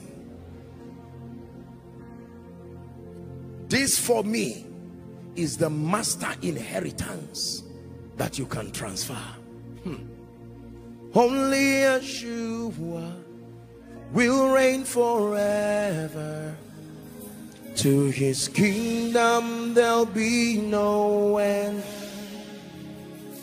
There are names, there are titles, there are legends and tales of strength, but only Yeshua will reign forever. To his kingdom there'll be no end. There are names, there are titles, there are legends and tales of strength. Only Yeshua will reign forever. To his kingdom there'll be no end. Hear me. Beyond anything physical that makes a man, there are spiritual qualities that men carry that distinguish them in life and destiny. Please, I want you to pay attention. Every man that is made, genuinely made, there is a spirit factor that is responsible for all that you see manifest. There is no man who is just made from the resources of this realm alone. As vast and as diverse as they are, if you last in relevance and you make any constructive impact in this life, part of the resources that must have made you, you must have been outsourced from a realm that is higher than this dimension. Behold, I show you a mystery. Let me show you something that will surprise you. Genesis 25. No matter what you give anybody you seek to succeed you, you have not truly blessed them if you do not transfer the mantle, the spirit, the unction, and teach them the secrets of maintaining it. You don't only transfer mantles and anointings, you must teach them your secret with God that kept it. Please pay attention. We're about to pray now. Genesis 25. The entire text is from verse 1 to 11, but we may jump a few places for time's sake. Follow carefully. I'll begin my reading. Then again Abraham took a wife. Remember, this was when Sarah passed on. The Bible says they brought him another woman called Keturah. Verse 2. And she bare him Zimran, Jokshan, Midian, Midian, and all those names. Verse 3. In total, Abraham had about 8 children that we know.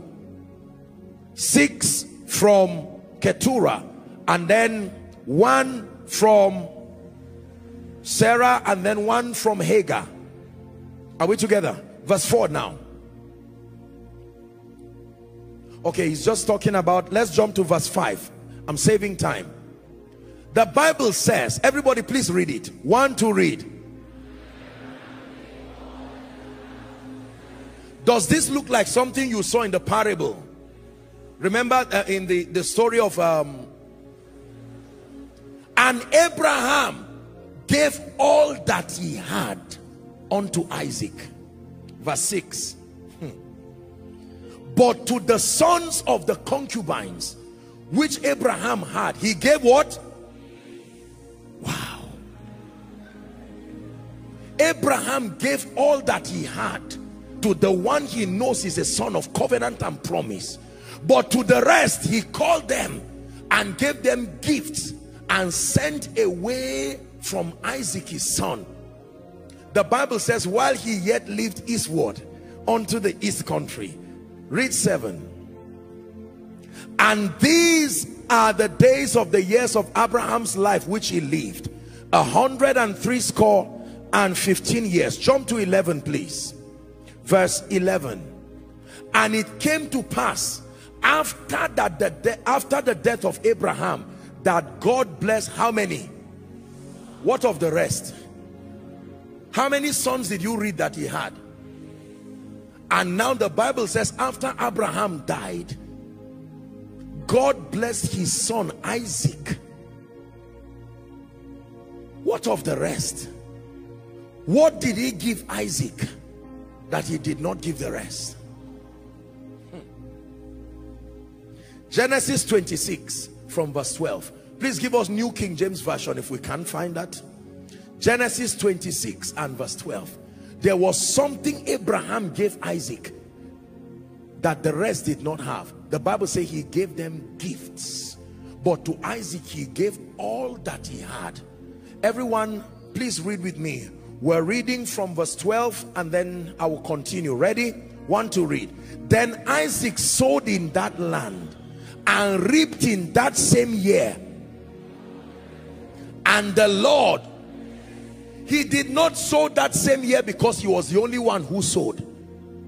Many people sowed just like him, but what was on his head was now controlling what was around his life. Verse 13. Be patient and read. 1 to read. And the man began to prosper and continued prospering until he became very, what was on his head brought him what he had now in 14. Go to 14. What did he have? Of flocks and possessions of herds and a great number of servants. So the Philistines, he gave his sons gifts, but he gave this boy a mantle. He said, this is all that made me me. Go with it. You may go empty, but you cannot remain empty with this on your head. Verse 15. We're reading to 16.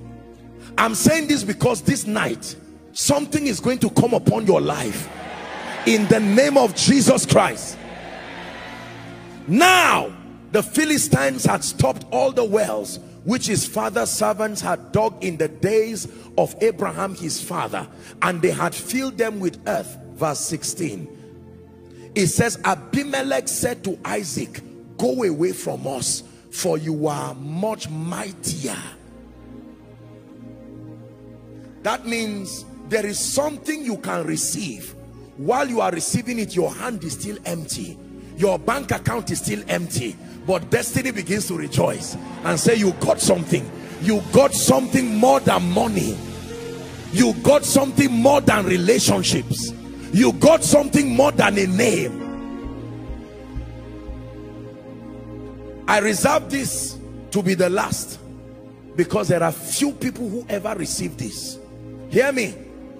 Whether for men of God or business people or captains of industry, this is the mystery behind the inability for sons to reproduce what is on their fathers. They are looking for physical things, but they never cease to carry that one factor. I sense an anointing already. Shakapatakata. Manda lekatoshkata brandege baratos kosibedia. He gave Isaac all that he had. Genesis 27, please.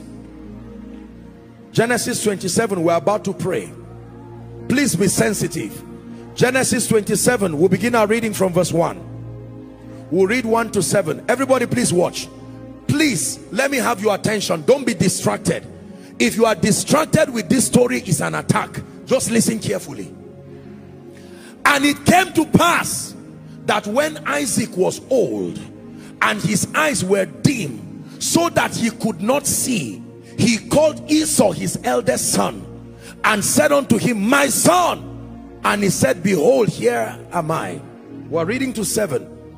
He said, behold, now I am old, I know not the day of my death. Next verse. Now therefore take, I pray thee, thy weapons, thy quiver and thy bow, and go out to the field and take me some venison. Next verse. And make me savory meat, such as I love, and bring it unto me, that I may eat, that my soul may bless thee before I die. Verse 5. And Rebekah heard when Isaac spake to Esau his son, and Esau went to the field to hunt for venison and to bring it. Verse 6.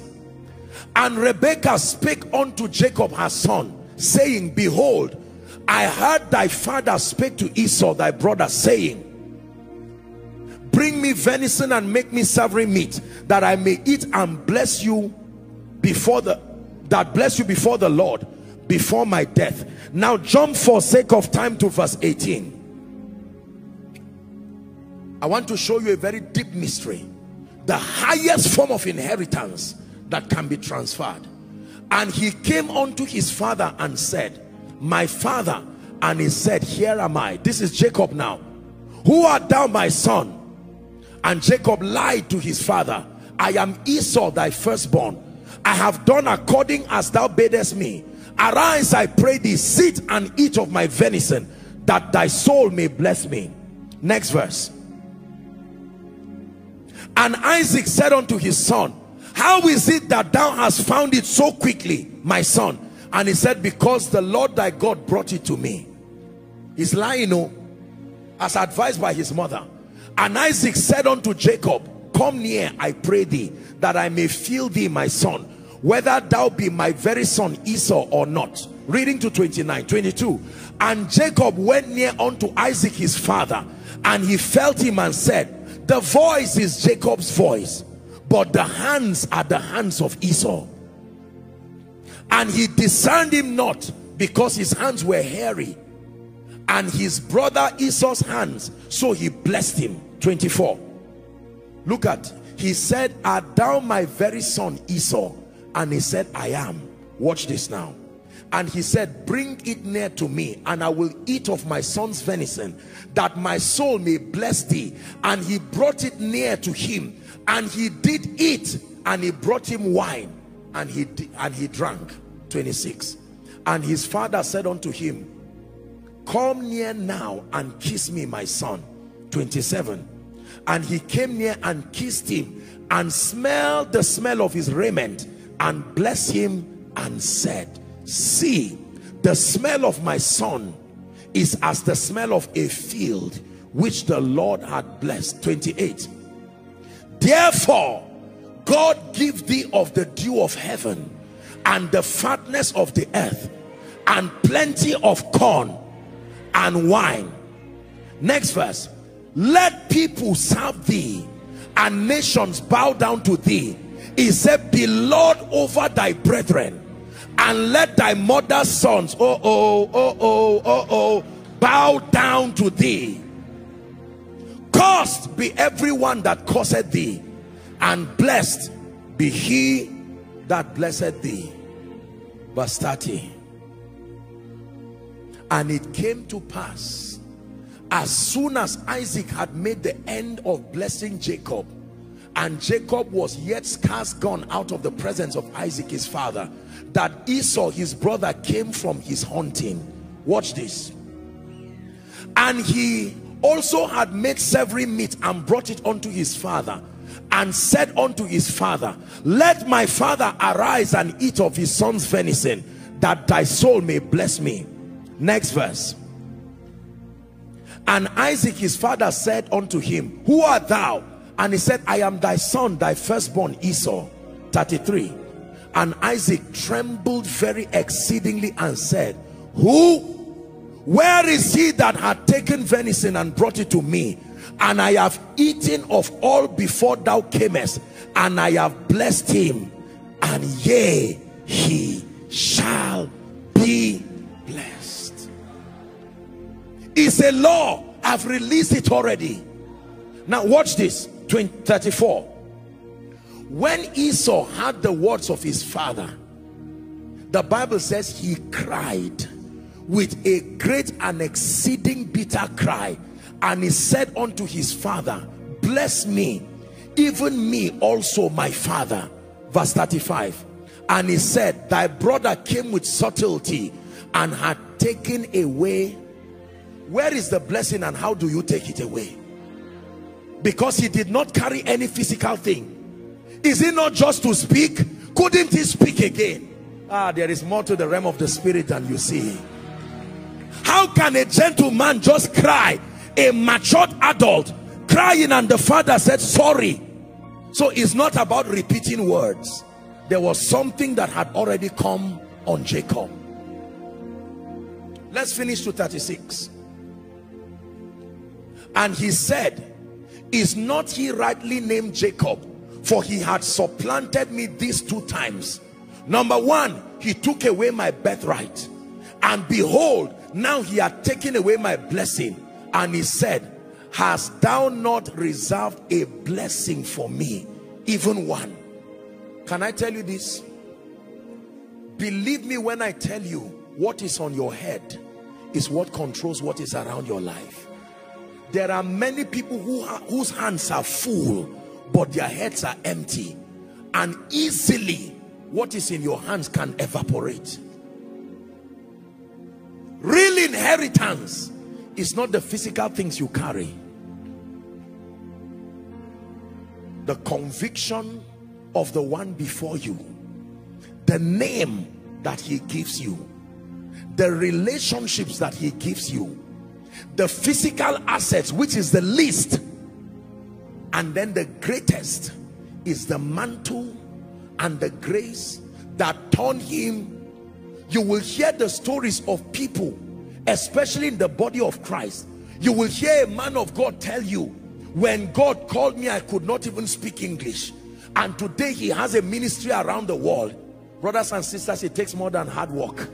There are spiritual forces that may have come to partner with such a person. There are people who came to this Abuja, they did not have up to 100 naira, but their mama sent them from the village saying, I don't have money, but I once helped missionaries in 1971, and they said, may my children be blessed. My son, go with this blessing.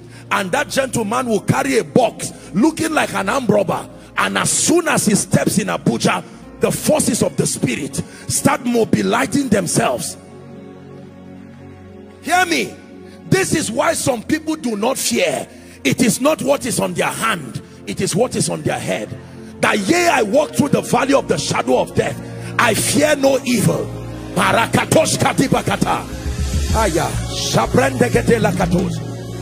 Hear me.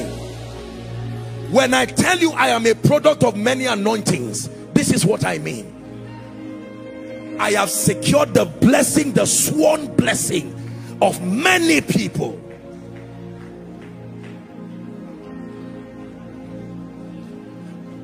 Hold on. Do you see why they took Jesus to the temple?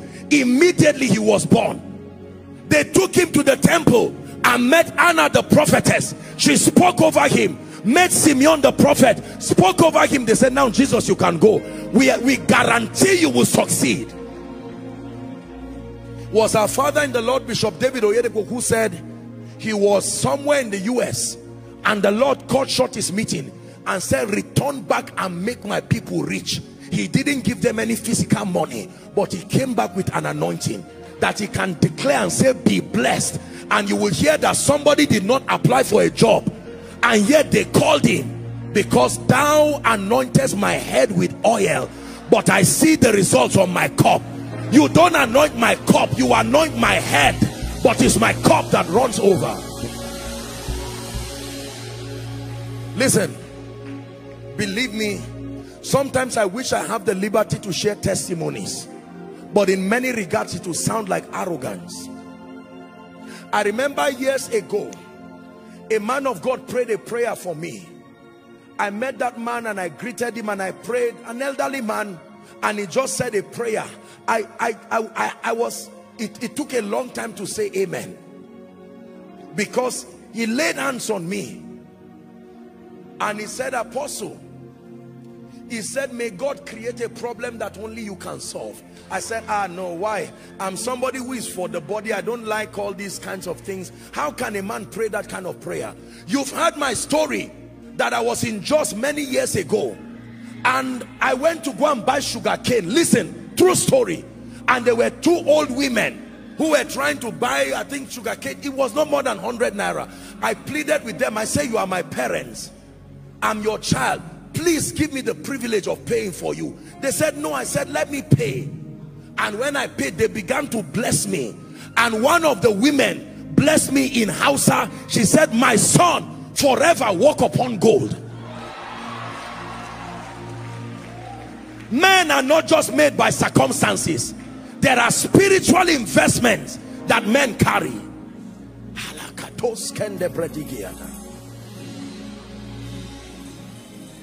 I've shared with you my stories of my encounters with the mantles upon God's generals. I don't just come and make empty noise. No. Now you understand what happened when Jesus appeared to me. I've shared with you my story. When he appeared to me, he never gave me anything physical, but he stretched his hands and light from the King of Kings and Lord of Lords, that light entered into me, that surge of power and that surge of grace. Please help them.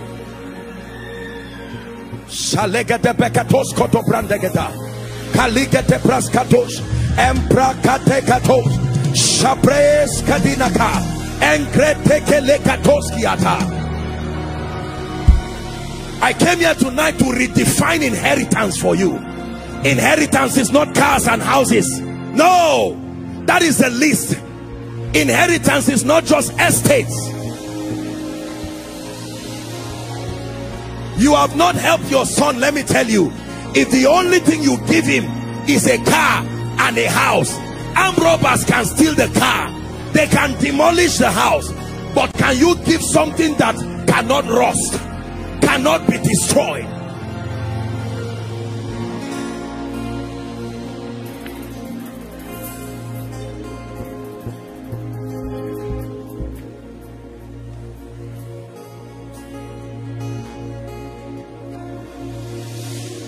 Hear me. He gave the remaining children gifts, but he gave Isaac everything he had. And yet there was no Isaac carrying a truckload, calling a truck.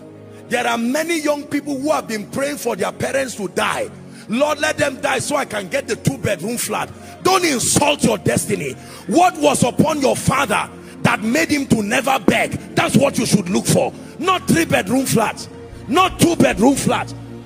There are, shamefully, I say it with all due respect, there are siblings and family members fighting for years and decades over mundane properties, not knowing that if you receive what made the men themselves, you can change the tides.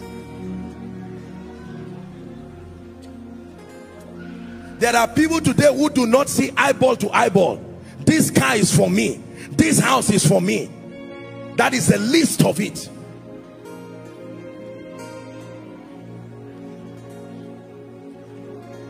We're about to pray. I came tonight full of the Spirit. I want to release something from my spirit. Believe me, help them. Honestly, I came from the depth of my spirit that something will be placed upon your head that will so turn your life around.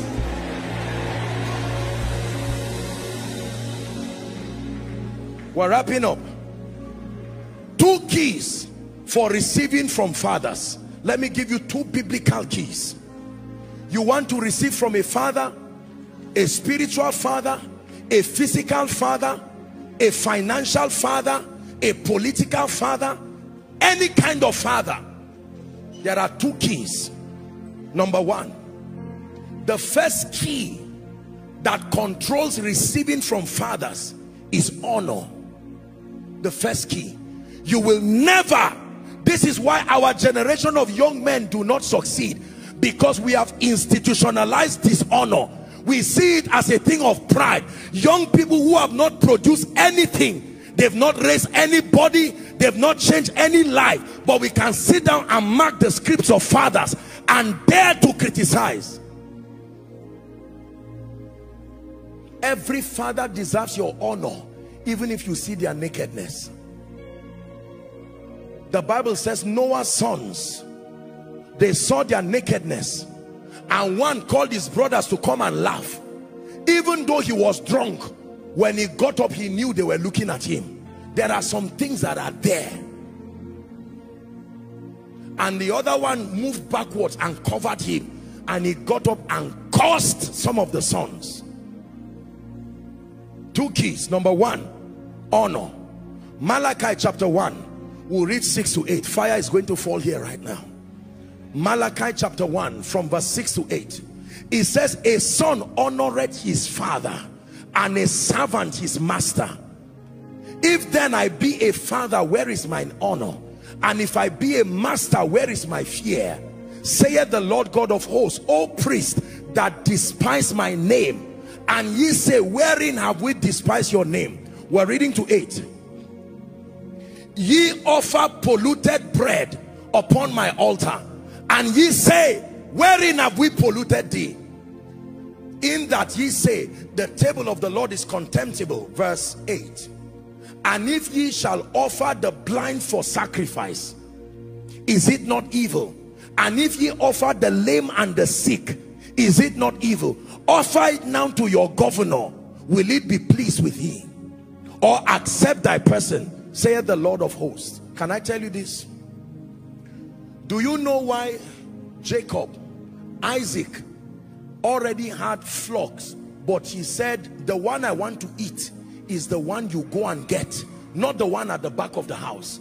Why would he have flocks and herds and now tell his son, carry your weapons of war? I want the one that came from your effort. Place value on it. Let me eat. Let your honor for me turn to joy, because that blessing from my spirit is only released through joy.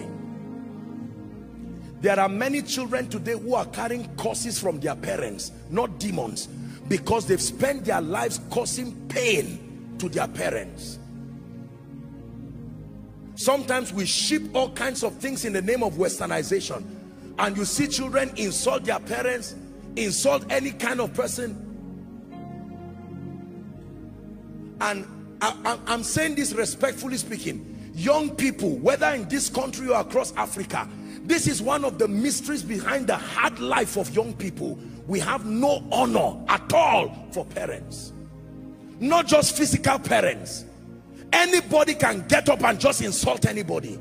No, you will carry curses in successions.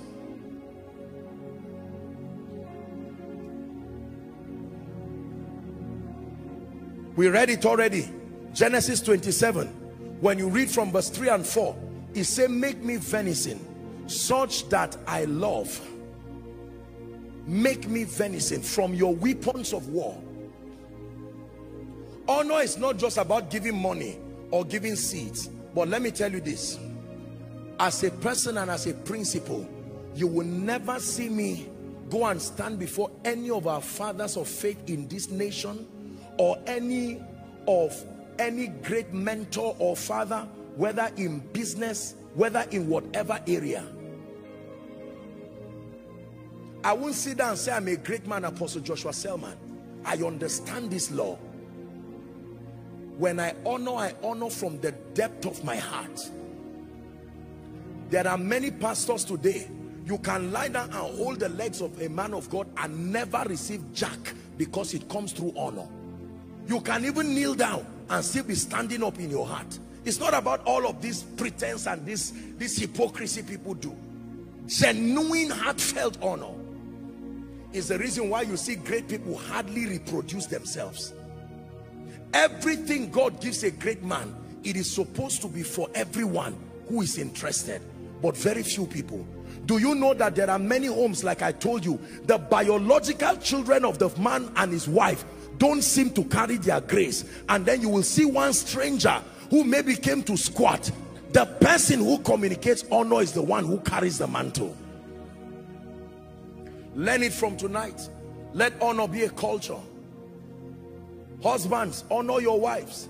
You don't honor your wife, your prayer will not be answered. The Bible said that. Wives, honor your husbands. Don't say he looked for me. What does that mean? Children, honor your parents. Bring in all this westernization and you will punish your future in a way that you cannot imagine. Parents, also respectfully speaking, honor your children, because there are things through their life that you may not have seen that God is revealing. Help this woman. I'm seeing oil coming on her.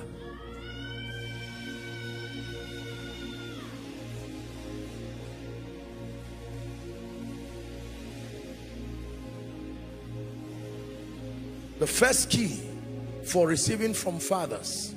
Fathers here does not just mean men alone. Those who have gone ahead is honor. Genuine honor.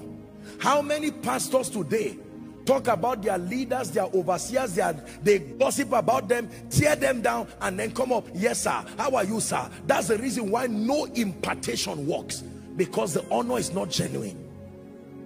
How many business people, how many people in corporations, they sit down and tear their superiors, insult them and talk all kinds of things, and see them, CEO sir, God bless you. He can cut cake for you and you can eat, but that is it. But there can be others who will say, look, I know this man is not perfect, but I choose to honor him. Whatever granted him grace to come to Abuja here, and in 5 years he has become this, I stand with understanding and I know. And one day he can look at you and say, I bless you. Or he will say, let me tell you a story. In 1971 my father died. In 1972 my mother died. In 1973 all my helpers died. So how did you become great? That is what is leading you to. And a 2-hour conversation will become a 6-hour conversation in that office, and at the end of it you will say, I met one missionary who just said a prayer and I want to pray that prayer for you. Sometimes you see our father in the Lord, Daddy Gio, he will ask everybody to stand up. See, just because people don't tell you, anointings are like addresses, you can know where they came from.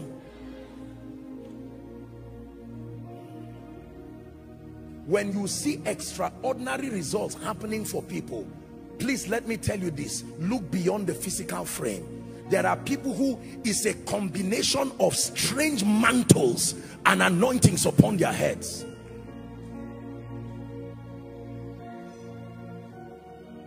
Hallelujah. When Papa Idahosa was alive, according to God's servant Bishop Oyedepo, he would tell you that one time he came to him and delivered something, and he gave him an opportunity to pick some money, and he said no, if I remember correctly. He said, no, what I want is that blessing. And he told him, kneel down. He said, from tonight I impart upon you the grace of on time, that before any need arises, the answer comes. And he received it. When God granted me the grace and the privilege to lie down and pray alone in Daddy Joe's prayer room, I was not praying and saying, God bless me, give me tea, give me bread. I would be stupid to pray that kind of prayer. I lay down there, and one of the things I prayed, I said, Lord, the covenant of answered prayer of many fathers who have gone, that you have placed upon this man, that he can speak casually and shift the climates of nations, may that same grace come upon me. I shared with you my story when we went to Ekiti State, and I saw people dying at 130 something, 140 something, 150 something. I said, no, there has to be a grace here. When we were done preaching years ago, I now came back and we stopped at a house where someone, 136, he just died. I said, please look for the oldest man here so that we can receive this grace for long life. There were hardly people there who could speak English. Eventually we got somebody who could speak limited English, and they took us to one man, old man, and we said, we are men of God, we just want him to speak over our lives. And he looked at me and smiled and said, kneel down. Those who carry this thing know they have it all. Let me tell you, those who carry it, they know they have it. You don't stand before people as colleagues and receive mantles. No, mantles don't honor, don't respond to colleague mentality. Oh, I used to know this one. And as they prayed, I felt like a crown was being put upon my head. I now honored him, gave him a seat, and when we were going to go and enter the car, thanking the women who we asked initially, I just saw one of the women, and they said that was the wife of this senior, the man of God, this veteran that had gone. They now, do you know that the woman was in her hundreds, and yet she was standing strong, no stick, no nothing. I said, what is this? I said, let's go back home. If he's dead, she's still alive in him. Two have become one. The woman tapped me and said, come. She opened the room and started showing me the pictures. That was the wife of his youth. I hope you know those days they used to marry as teenagers. That woman had stayed with him till his final days. And then I said, since this man is dead and he died serving the Lord, they should tell her that, please, they've prayed for us, but I want prayer from her. The woman said I should kneel down, and she removed both of her shoes. She stood on barefoot and prayed for more than 15 minutes in Yoruba. I don't know what she was saying. All I know is that there was a mantle. I returned with speed to Zaria, and I said, my people, I came with an anointing. Stand up. Let me release something upon you first.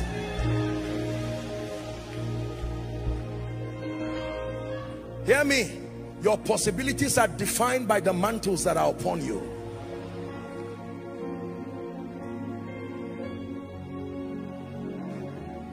One day a man of God prayed for me, and he said, son, because of this apostolic grace upon your life, I impart upon you, I never knew there was such a grace. He said, I impart upon you the kingmaker anointing. You've heard me say it. Kingmakers never become the kings themselves, but they can enthrone and dethrone kings. So you can stand and speak over an ordinary man and say, may God lift you, and that grace will defy anything and place that person there. It's a grace. Number one, honor. Number two, service / support. The second key for receiving from fathers is there must be a track record of service or supporting what they represent. Genesis 30, when you read from verse 26 to 30. Genesis 30, let's read very quickly. We're about to pray.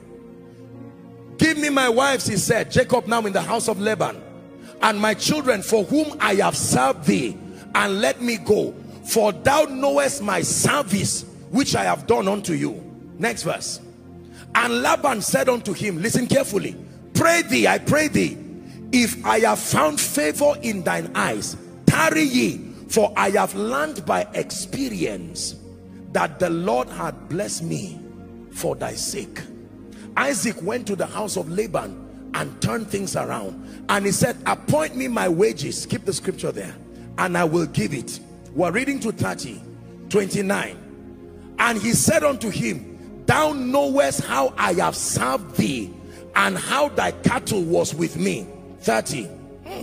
For it was little which thou hast before I came, and it is now increased unto a multitude. And the Lord had blessed thee since my coming, And now when shall I provide for my own household also? Listen, when you carry mantles upon your head, there are people who will give you jobs not because of any physical effort. Like Laban, they would have studied that anywhere this man sits down. Have you noticed that this man came into this business? Have you noticed that this man got a job into this parastatal and things began to change? It is not always about physical work. Read your Bible. The spiritual climates that you carry can define possibilities in your life. So you can hear people come and give you testimonies here. They are not stage managing it. We fear God. How does someone just come and sit down and then by a week later his life just changes? The same way your life too is about to change this night.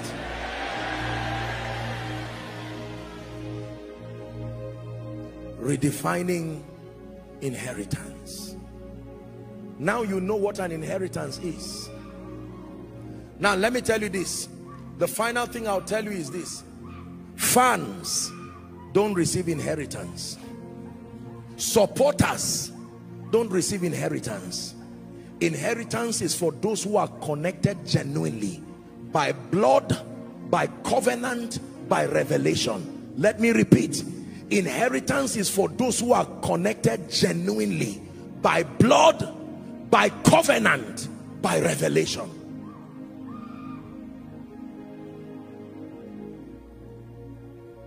Only Yeshua will reign forever. To his kingdom there'll be no end. Hear me. I'm about to pray. Please believe me when I tell you, life does not have to be this hard. It is the bankruptcy of something on your head you have not received. Some of you, probably, if you've been part of this vision for up to 1 year and your life is not producing any results, check your life. There is something you are missing. Believe me. Believe me. There is the covenant of his presence that can bring. You've heard me say it, that I entered a covenant with God that I would never meet a person twice for that person's life to change. You cannot come. If you come to sit down here as a fan, unfortunately, or supporters club or well-wishers, it has to be a covenant revelation. Lord, I believe. Lord, I believe that something can come upon my life in spite of my background, my lowly estate. I believe that this wealth and finance thing can be settled once and for all. I believe you are the God of portions. You can give me portions even in a strange land. I believe as a man of God that something can step upon my life and ministry will no longer be a desert land. I believe as a politician that I can carry a mantle that can fight for me at the gates.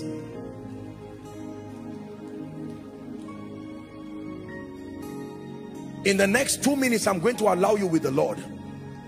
Every dimension that you need to step into, I will leave you in prayer for the next 2 minutes. Please, I want you to cry from the depth of your heart. For some of us, it's poverty you need to end once and for all, for God's sake. For some of us, it's weakness and limitation.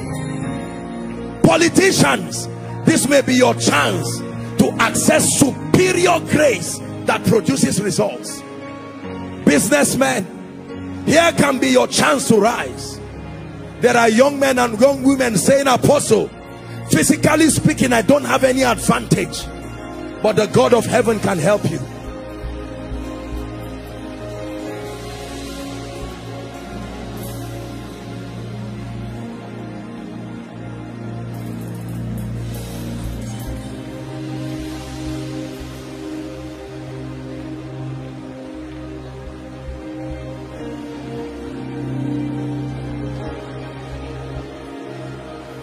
Please pray.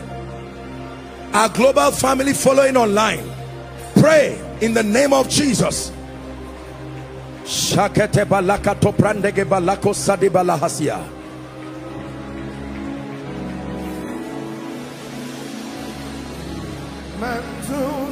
given to the church. Mantles have been given to the church. Anointings have been given to the church. Mandates have been given to the church. For the kings to be born, the mantles to return. For the sons to arise in strength and power. Honey, honey, oh, honey, oh, honey, oh, honey, honey, oh.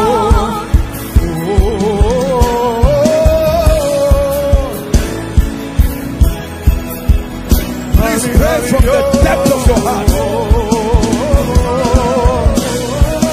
Mantles have been given to the church. Graces have been given to the church. Power has been given to the church. Grace is distributed in the church. For the sons to arise, mantles to return, Deborahs to arise, Samuels to arise, for kings to be born, nations to be blessed, for cities to rise with the victory of kings.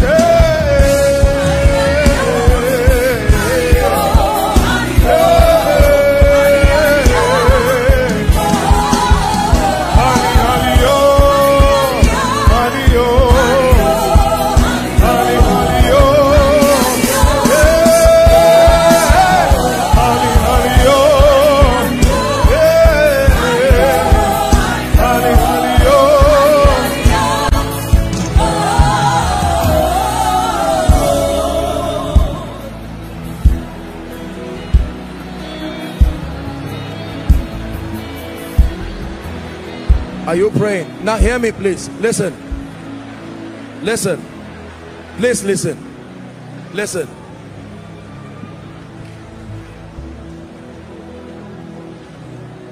You've heard people come and stand here and everybody will tell you they listen to this message, this grace called favor.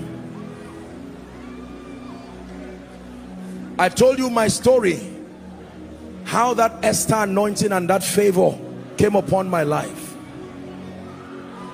For some reason, it is one of the hardest graces upon my life that I've seen people receive. I don't know why. It's easy for people to receive the prophetic, receive the healing anointing, but I don't know what is it about this mantle for favor that has been very difficult. And yet I submit to you by God that if you do not access the genuine anointing, help them please, the grace for favor, there are many things you cannot do in your life. This world is a cruel and a wicked world. I would never be able to do what God is doing across the globe today outside of the favor of God. As I will tell you, there are many things I do not know. I'm a student myself. I learn and continue to learn. I learn from the Holy Spirit. I learn from scripture. I learn from our fathers. I learn from people with proven track record. But I can tell you one thing that I understand. I understand the dynamics of favor. Believe me when I tell you. I know what it takes to compel systems and structures to open for you.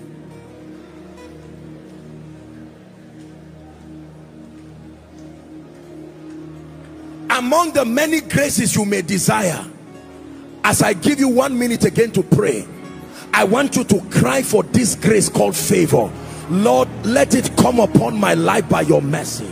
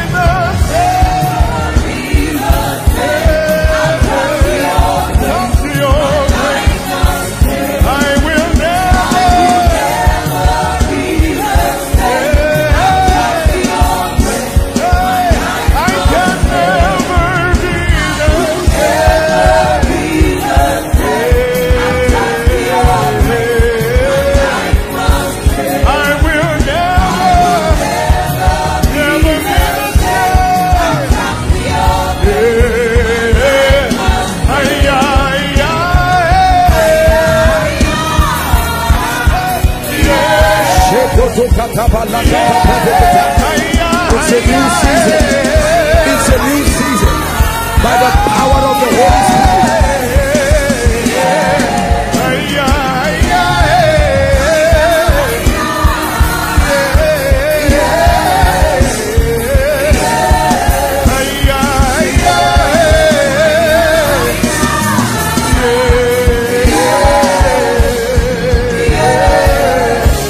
My life must change.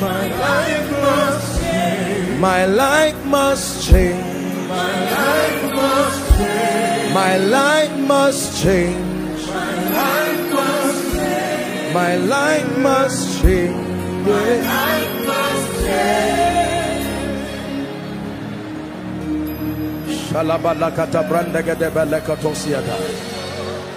The smell of my son is like the field that the Lord had blessed.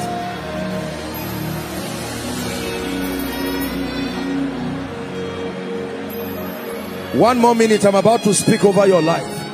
Tonight will be one service that you will not forget in a hurry.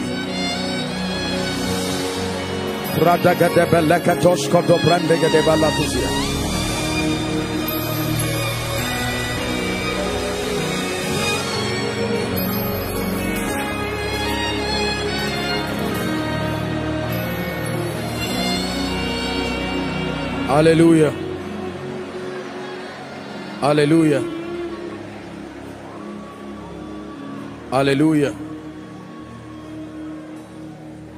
There are people, what you need to receive is the conviction of every great man that you admire. The first inheritance that you need. Study their mindset, their beliefs, their convictions. Number two, for some of you, you need the leverage of the name. A compendium of the credibility, the track record, the value, the contribution, and the honor that has been accorded that name. For some of you, what you need are the strategic relationships and connections that provide you a leverage for your work with God, for ministry, for business, for your career, your pursuit. For some of you, in all honesty, what you need is physical support. That push could be financial, could be in terms of physical estates, businesses, or whatever it is. But for everybody here, this one is not some. I can tell you, this last dimension, there is a mantle, there are graces behind the exploits that you see in business, behind the exploits that you see in ministry, behind the exploits that you see in politics and governance, behind the exploits that you see in career. More than all the physical things, whether diabolically or genuinely by the Holy Spirit, any extraordinary physical result has a spiritual component that sponsors it. Unfortunately, many have gone diabolic, but with the dignity of kingdom integrity, you can stand in partnership with Scripture and the Holy Spirit. It takes more than being gifted to excel. Your gift must be anointed. There are many gifted people who remain empty. There are many great people whose voices remain silenced because the requisite level of grace is not there. I want to speak over your life. You don't have to kneel or do whatever. Just stand with understanding. I came here from the depth of my heart tonight. This is part one. Part two will be on Saturday during the broadcast. Don't miss it. Call your families and call everybody to connect by faith. Listen, I wish I were not the one doing this. If you look at me physically, there is nothing in this man physically. You would be mistaken. I am not that special as a person. However, that the excellency of power may be on us. Ordinary men. Ordinary men helped by a mighty God ordinary men, not as intelligent as necessary, not as eloquent, not even as visionary as necessary. But when that mighty God comes to protect you and invest his jealousy upon your life becomes nothing short of a sign and a wonder. Who am I? Your mind is so full of me, mortal man. In the name of Jesus, I decree and declare, by the power that raised Christ from the dead, hear me, everything that has tied you, that came from your physical paternity, limitations that came from your biological father, biological mother, or your physical territory, I stand by the honor and the privilege of the apostolic and the prophetic. I break you from it now. Help them, please. I break you from it now. I break you from it now. I break you from it now.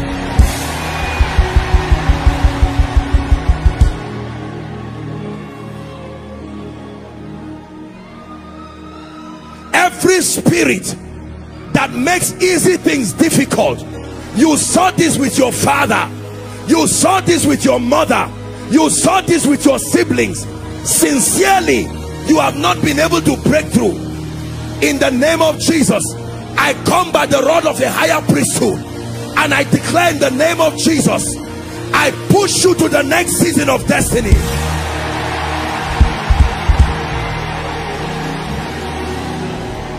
Help that man, please.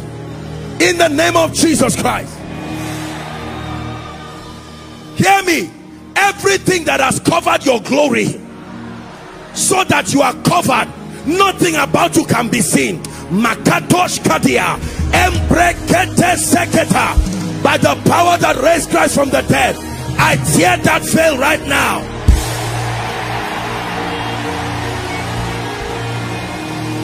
Hear me. Where your physical father cursed you, I stand by priesthood to bless you. Anyone by your physical descent who said it will not be well with you, I stand by the privilege of the apostolic call. I reverse that statement. I reverse that statement. I reverse that statement. I reverse that statement. I reverse that statement.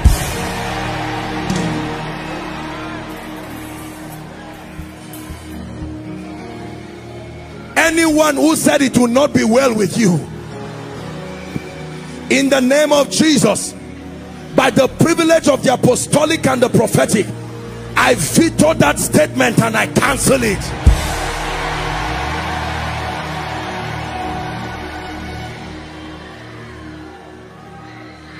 Please pay attention, don't be distracted. The spirit that insists that you must remain poor and beggarly in spite of your hard work, in spite of educational qualification, or you rise up and then you go down.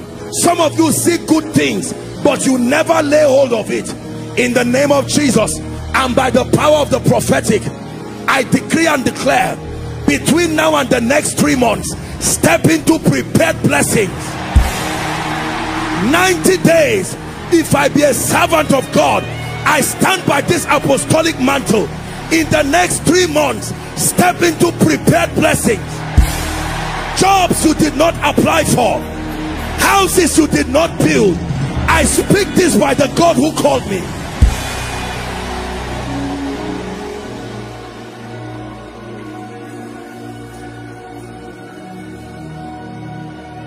Hear me. Every inherited battle, they fought your father to his grave, they fought your mother to his grave, now they will not give you peace. Help them, please. In the name of Jesus, now may the Lord of peace himself give you peace always and by all means. Always and by all means. Inherited financial battles, inherited family battles, inherited career battles, they come to an end now.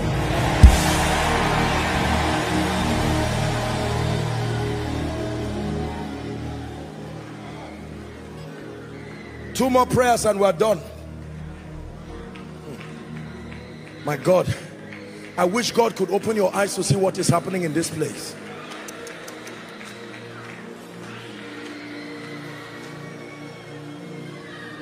I'm hearing the month of August that there are people between now and August.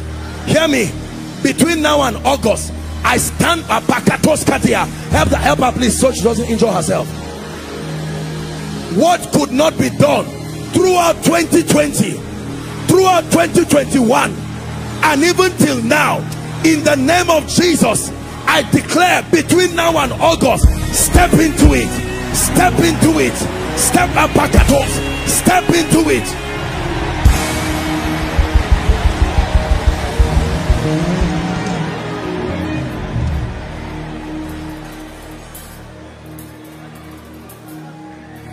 Let me prophesy recovery.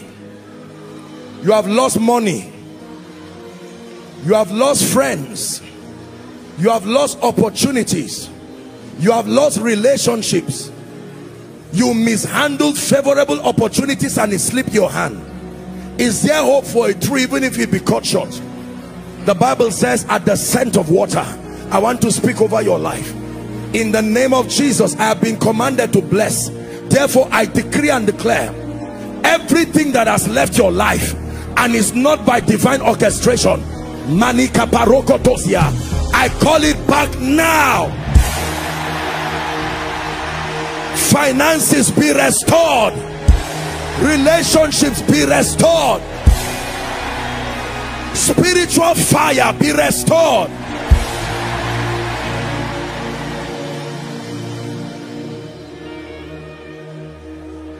In the name of Jesus, in the name of Jesus, in the name of Jesus. Now hear me. Every parent here, physical parent now, who is struggling with your child in one area, it looks like the devil wants to wage war over your family, and some of you have been depressed, asking, Lord, is this how I'm going to die? No responsible child to rise up. Some of you, even the child, the devil is fighting to make sure you don't even have the child. In the name of Jesus, I'm speaking to our global family first and then to the body of Christ. No one connected to this grace will have a cause to regret over their children.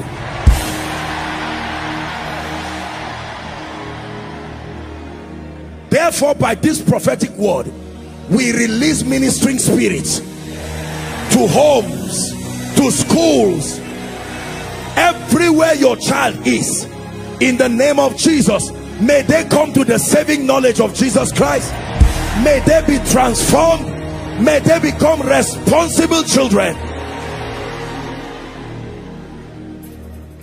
In the name of Jesus Christ. Please wave your hands to Jesus and give him all the praise. Amen.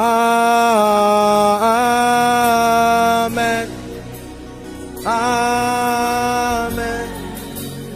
Amen. We've been commanded to bless. It cannot be reversed. Amen. Amen. One more time. Amen.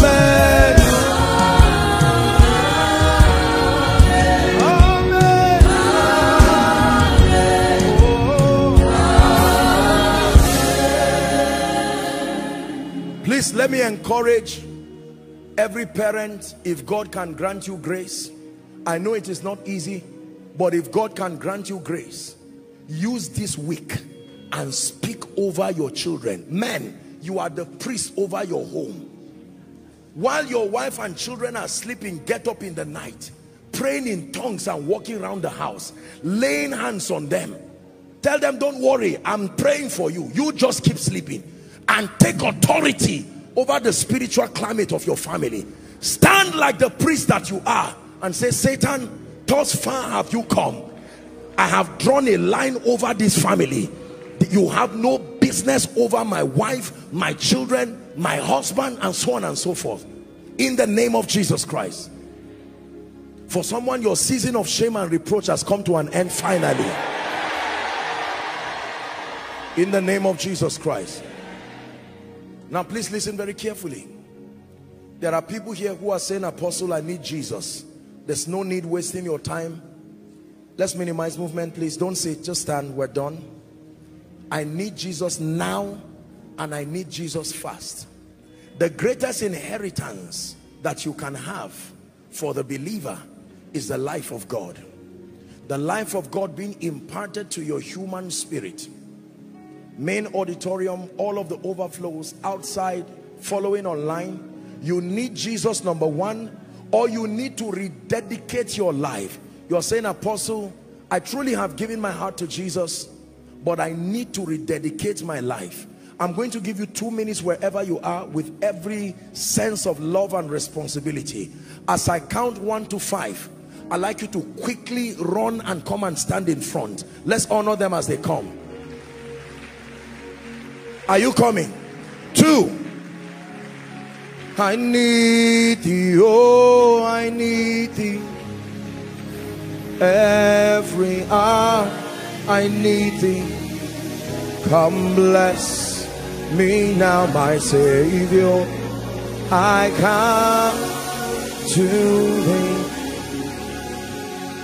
I need thee, oh, I need thee. Every hour. Keep coming. God bless you. Come bless me now, my Savior.